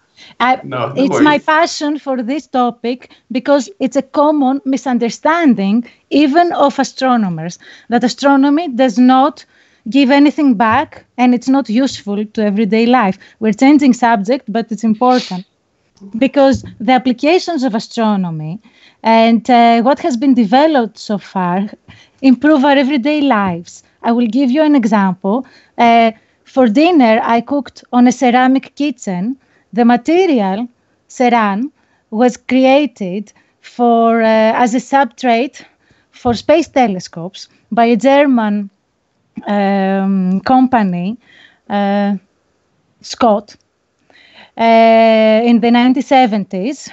So space telescopes, the mirror does not change, the surface of the mirror does not change from the differences of temperature from, when it looks at the sun and when it looks away. So we can take good observations. But this material was so good that they used it to make kitchens, and now we cook on them.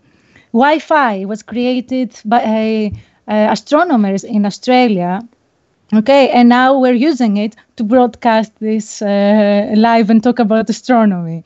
And so many other applications, and there are articles about this at the International Astronomical Union website. I've also written articles on that. So astronomy does bring things back to society. And I think people should stop saying that astronomy is just a science, that, why do we do it? Why should we give money to astronomy if it doesn't benefit us? Medicine is very important, and we have seen how important it is during this pandemic. But through the developments of astronomy, we have CAT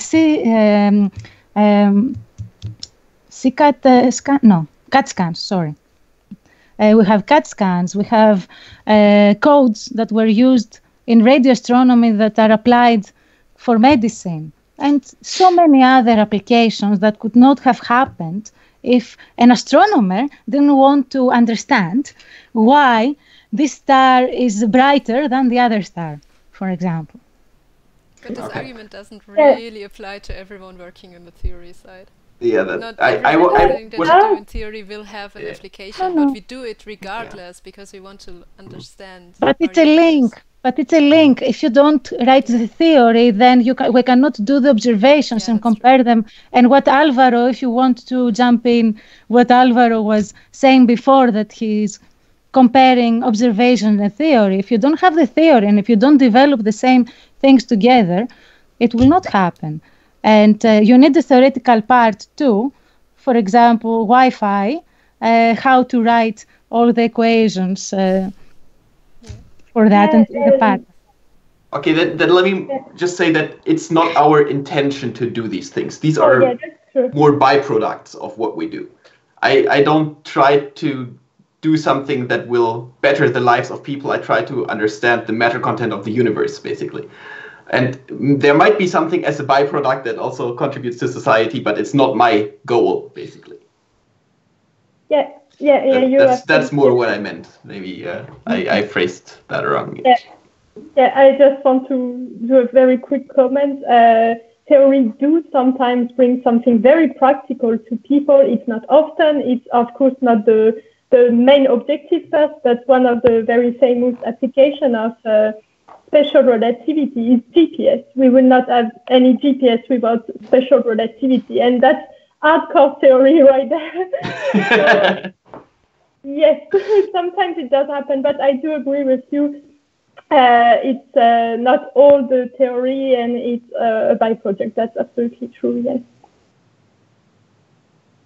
I think in conclusion, we could say that more money should be spent on astronomy.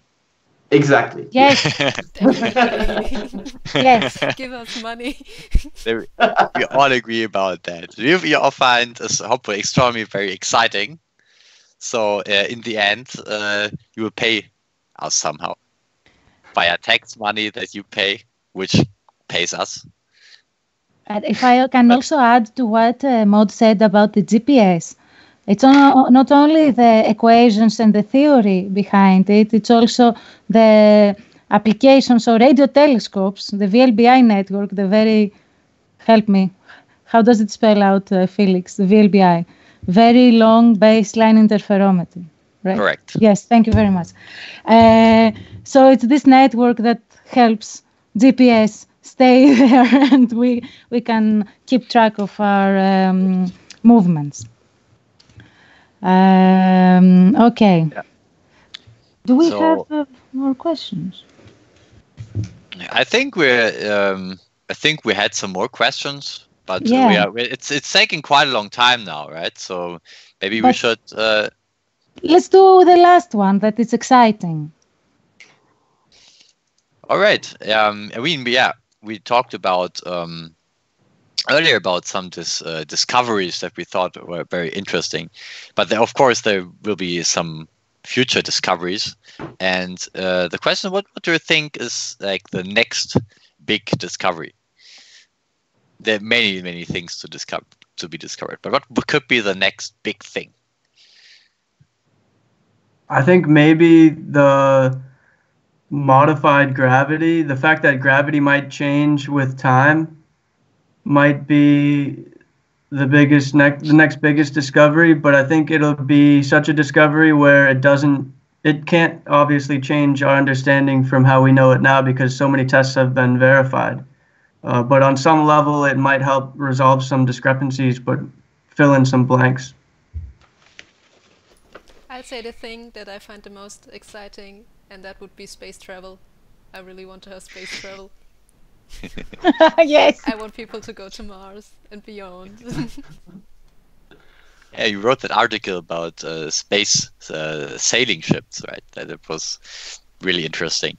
Yes, so there are some people working on ways to actually have interstellar travel, which is quite difficult to have with a usual rocket because you need a lot of fuel, and if you have a lot of fuel then the rocket will get really heavy and you need even more fuel to accelerate it.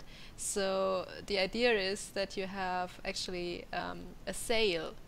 So the sail will then be propelled by photons, so from light, and this will propel the ship forward, and you can actually get really, really fast and have interstellar travel.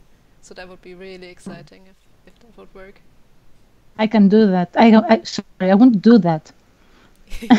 Yes, that's the best. Also, there's this old project Orion that was researched by NASA at some point, where it's basically you build a giant spaceship and set off nukes behind it. And that would be a win-win, in my opinion, because we would get rid of all the nukes. I mean, we can destroy our planet like 40 times over. Why do we need that? And we would have interstellar travel, so... That's fantastic. I don't want to be on that spaceship, though. It'll definitely lighten up the sky for a few weeks. Yeah. I don't think we will survive. Yeah, better like get far away first and then start with the nuking. Yeah, I mean, I haven't really researched it, but apparently they have developed some kind of shielding that would actually like make it possible to live on the ship, but I don't know too much about that.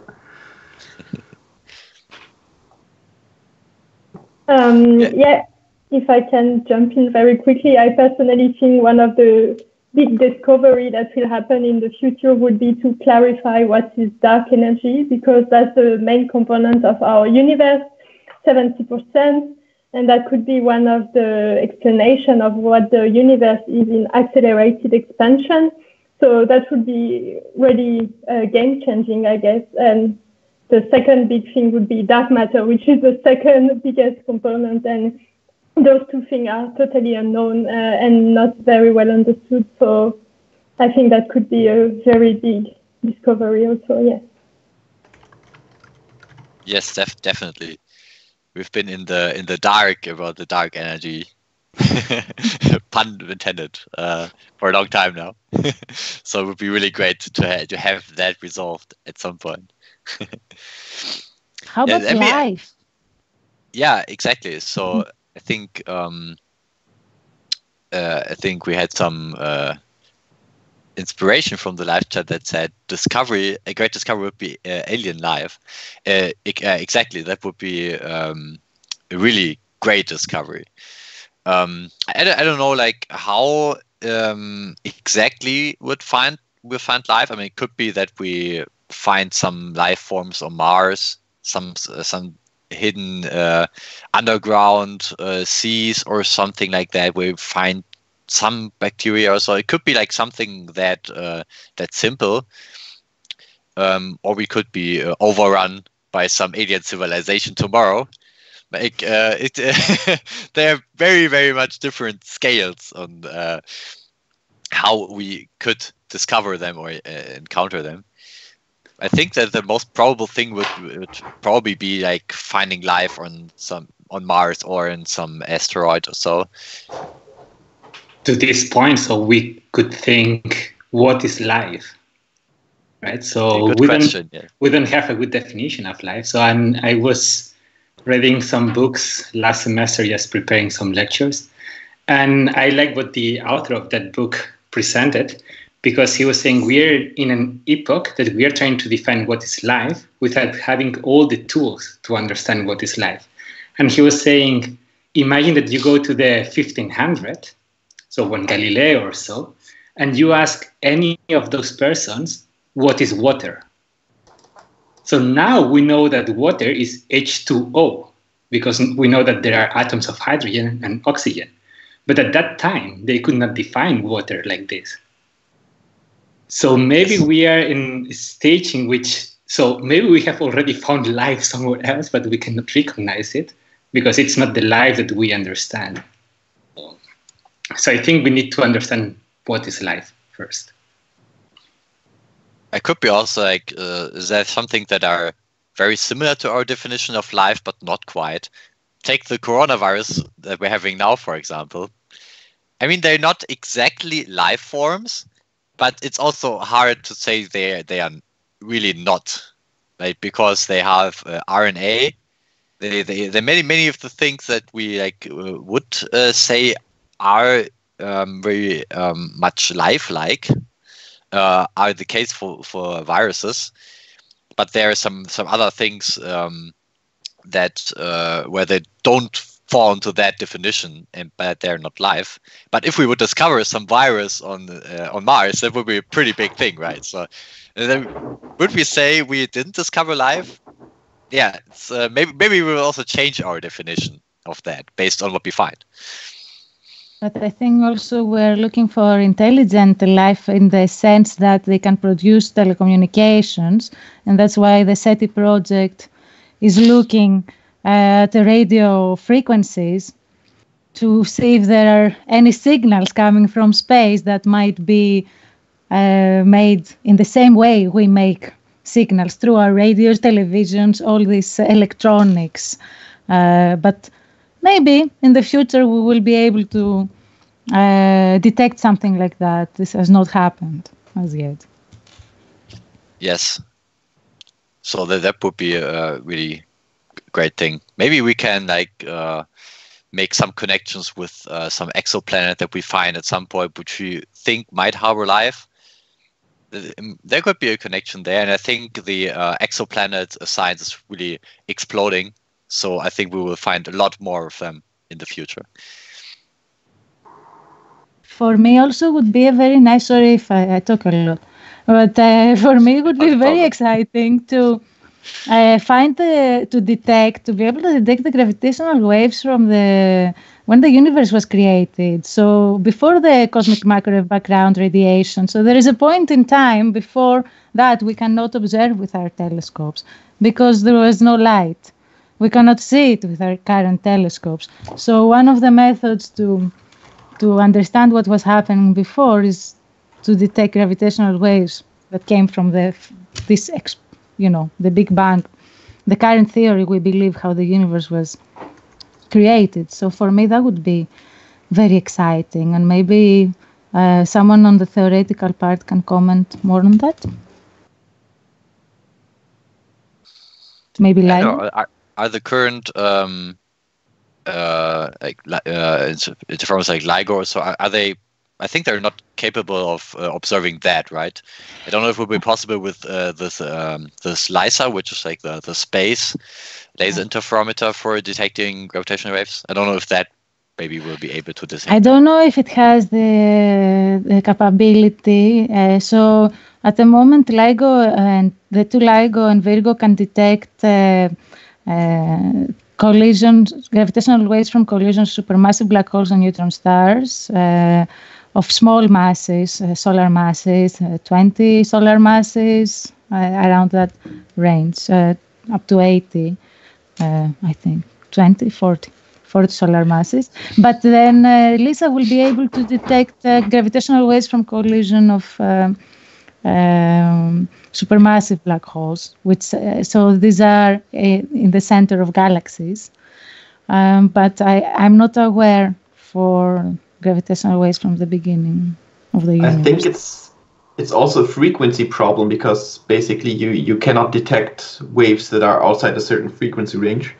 And as far as I know, a very good hope to also detect these gravitational waves are these pulsar timing arrays, where you observe pulsars that are like really, really precise clocks.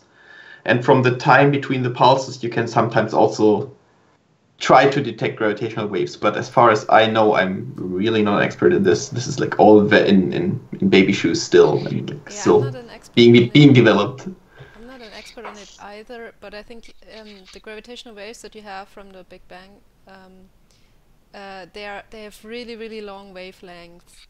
So with pulsar timing, you could detect them because they can basically detect really low frequency gravitational waves, also those that have really long wavelengths.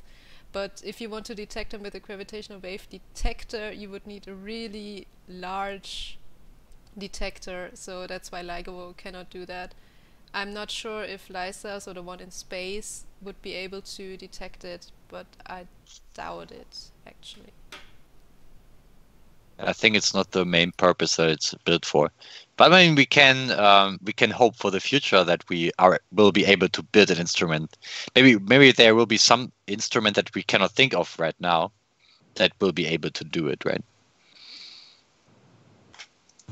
That would definitely be very nice to go to the very, very early days of our universe, the dark ages.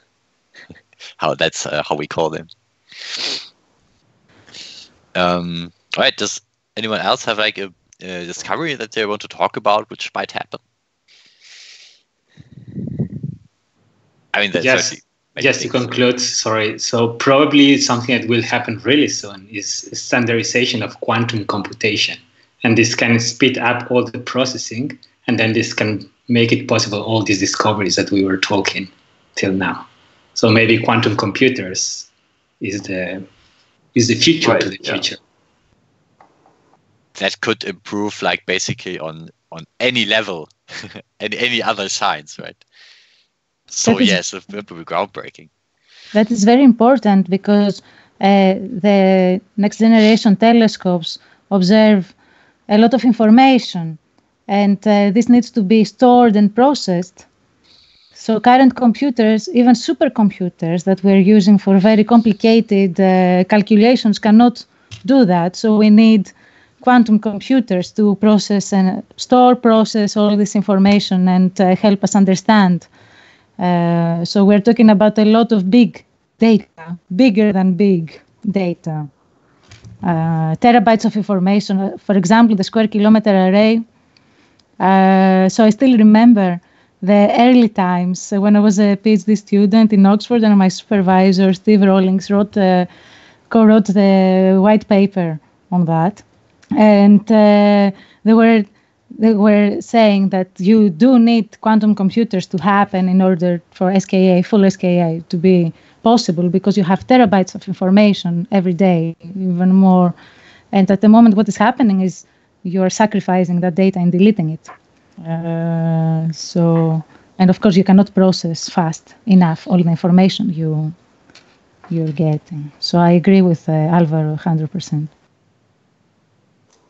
Yeah, when we think about the image of the black hole in M87, for example, that was taken by the Event Horizon Telescope collaboration, the technology of VLBI, like very long baseline interferometry, that we used to do that, where the telescopes are distributed all over the world, and we connect them basically later via a computer. This technology has been around for like 50 years or so. So we know that it's possible, but it is only that we had the additional technology of better receivers, better computers that could store and process all the data, that we could actually handle these high frequencies and be able to detect that. So technology is definitely a big part there. All right. Let us stop here, the discussion. I think it has been very interesting. And I think now we will have another highlight, which will be a slam talk by Sandra. We cannot hear you, I was Eleni. muted. Yes, I understood. Yeah. It's like in dreams, when you think you're speaking, but no one can hear you. This happened in reality. I was feeling. It was the worst. So I was trying to see if we have any more questions from the live chat, because we said we will answer the questions from the audience. Do we have some more questions? I'm waiting for Laila to respond, because I don't have the live chat in front of me. Yeah, I can ask a question. We had one earlier. If wormholes are possible. Yeah. I don't know the answer to this. If anyone knows. You mean wormholes made by worms in the ground, or wormholes? Well, I would answer it from a theory perspective and say, yes, theoretically wormholes are possible, but they would exist for so short a time and would be so unstable that we could not use them as they do in Interstellar. But in principle they're possible, and the universe is infinite, so who knows if they're there, but I doubt it that we will ever find one. I think Interstellar it has been created by basically some but the humans from another time, right? So they knew some technology to do it. I mean, we don't know, right? Maybe sometimes we can influence that, but it would be speaking like of very, very much time in the future. So fantastic. Thank you, Felix, for moderating this very interesting session with all this debate. I think we learned a lot of things, and it can only generate more questions, for sure. These discussions, it's infinite. It's infinite. We have a special surprise for the German-speaking audience before we close for tonight. So our team member, Sandra Unruh, which could not be on the live stream today, but she is at home watching us and commenting, and we are sending you our love. So Sandra made a 3-minute science video for the competition Fame Lab that happens every year in different place, but unfortunately this year was cancelled due to COVID-19.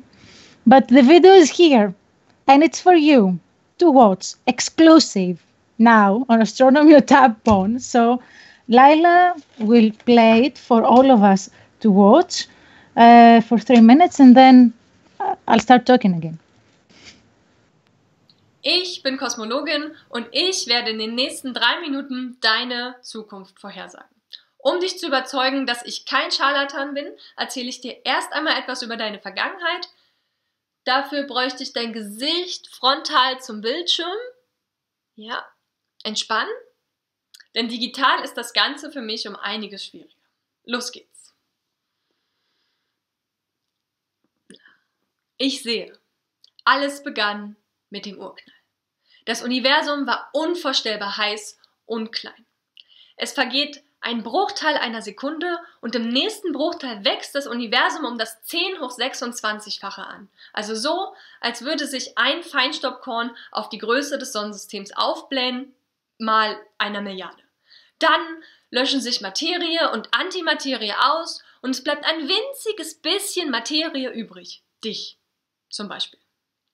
Der Nachhall des Urknalls, der kosmische Mikrowellenhintergrund, ist bis heute sichtbar. Du kannst ihn dir übrigens nochmal auf einem unbelegten Kanal auf Omas altem Röhrenfernseher anschauen. Es folgen 13,3 Milliarden relativ unspektakuläre Jahre, bis dann vor wenigen Jahrzehnten du als eine Materieansammlung mit Bewusstsein auf der Erde erschien. Das sollte jetzt jedem deiner Atome bekannt vorkommen und ich hoffe, ich konnte dich mit dieser Geschichte deiner Vergangenheit überzeugen, dass ich weiß, wovon ich rede. Aber nun zu dem, was du noch nicht weißt. Deine Zukunft und damit auch die Zukunft des ganzen Universums. Um die Zukunft zu verstehen, muss ich mich mit den Energien im Universum auseinandersetzen.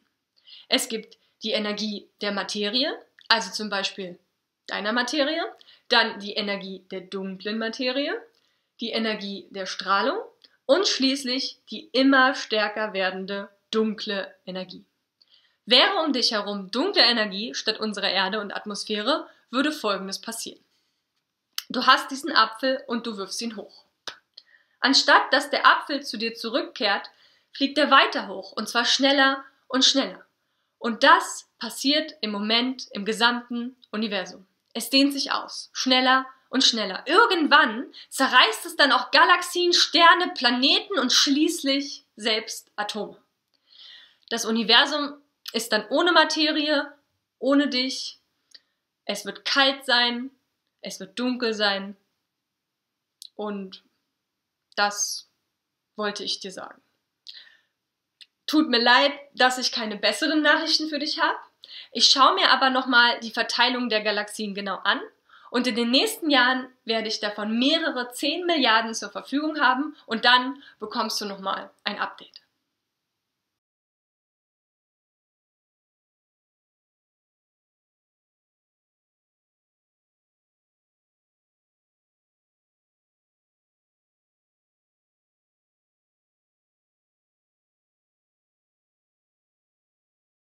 I hope you liked that. If you want to watch it again, it's going to be available on our YouTube channel. And this is our live for today. We had a great time being with you from our houses. Now you know how our living rooms look like. At the end, you can vote for the living room you like the most. Okay. And then we can all fight with each other. Who has the best living room? I would like first, so guys, please unmute all of your mics. I would like to thank first Alvaro, of course, our special guest, for being here with us. Alvaro, thank you very much. We had a fantastic time hosting you at Astronomy on Tap Bonn, and we learned so many things. And I have more questions now. Thank you to all you guys, and thanks for making it possible that you are approaching science to the society. So this is a really nice work, what you're doing. Thank you, Alvaro. Thank you. Thank you. Thank you very much. Thank you to all the team. Thank you to Kevin, Sven, Maud, Felix, who am I missing, for the panel discussion. Felix, for moderating the second part. Thank you very much for all the useful ideas and contributions. And we could be talking for hours, guys. Literally, we can talk for hours. Believe us. Lila, yeah, could have done that. Yeah. Yeah. We just need more beer. Mine is I'm running out of beer. Yes, I mean, they have to finish at home. We did talk for hours, it's true. Okay. Don't say everything. For more hours, more than 2, 3. Okay. So, I need to thank Lila. We all need to thank Lila because all the technical part, all the little details, everything that ran smoothly today took a lot of planning, took 3 weeks of technical planning and testing that Lila initiated, and she made all this nice design for you to watch us through, on Skype. So a big thank you for Lila and for running this live tonight. Thank you to the team, the whole team, who took action early enough because we saw what was happening with coronavirus. We had the meeting very early on. We canceled the event on time when the restrictions on public life happened. And we were one of the first Astronomy on Tap events to go virtual. So we keep bringing astronomy to the general public. And we don't lose contact with you. You don't lose contact with us. And this is a different format. We don't have the quiz, unfortunately, which we really enjoy. Maybe in a future event, we manage to do something for that. We will see. We will brainstorm. We hope you liked it. Before we finish, I would like to say that we really hope we are at Fiddlers again very soon, and this is over.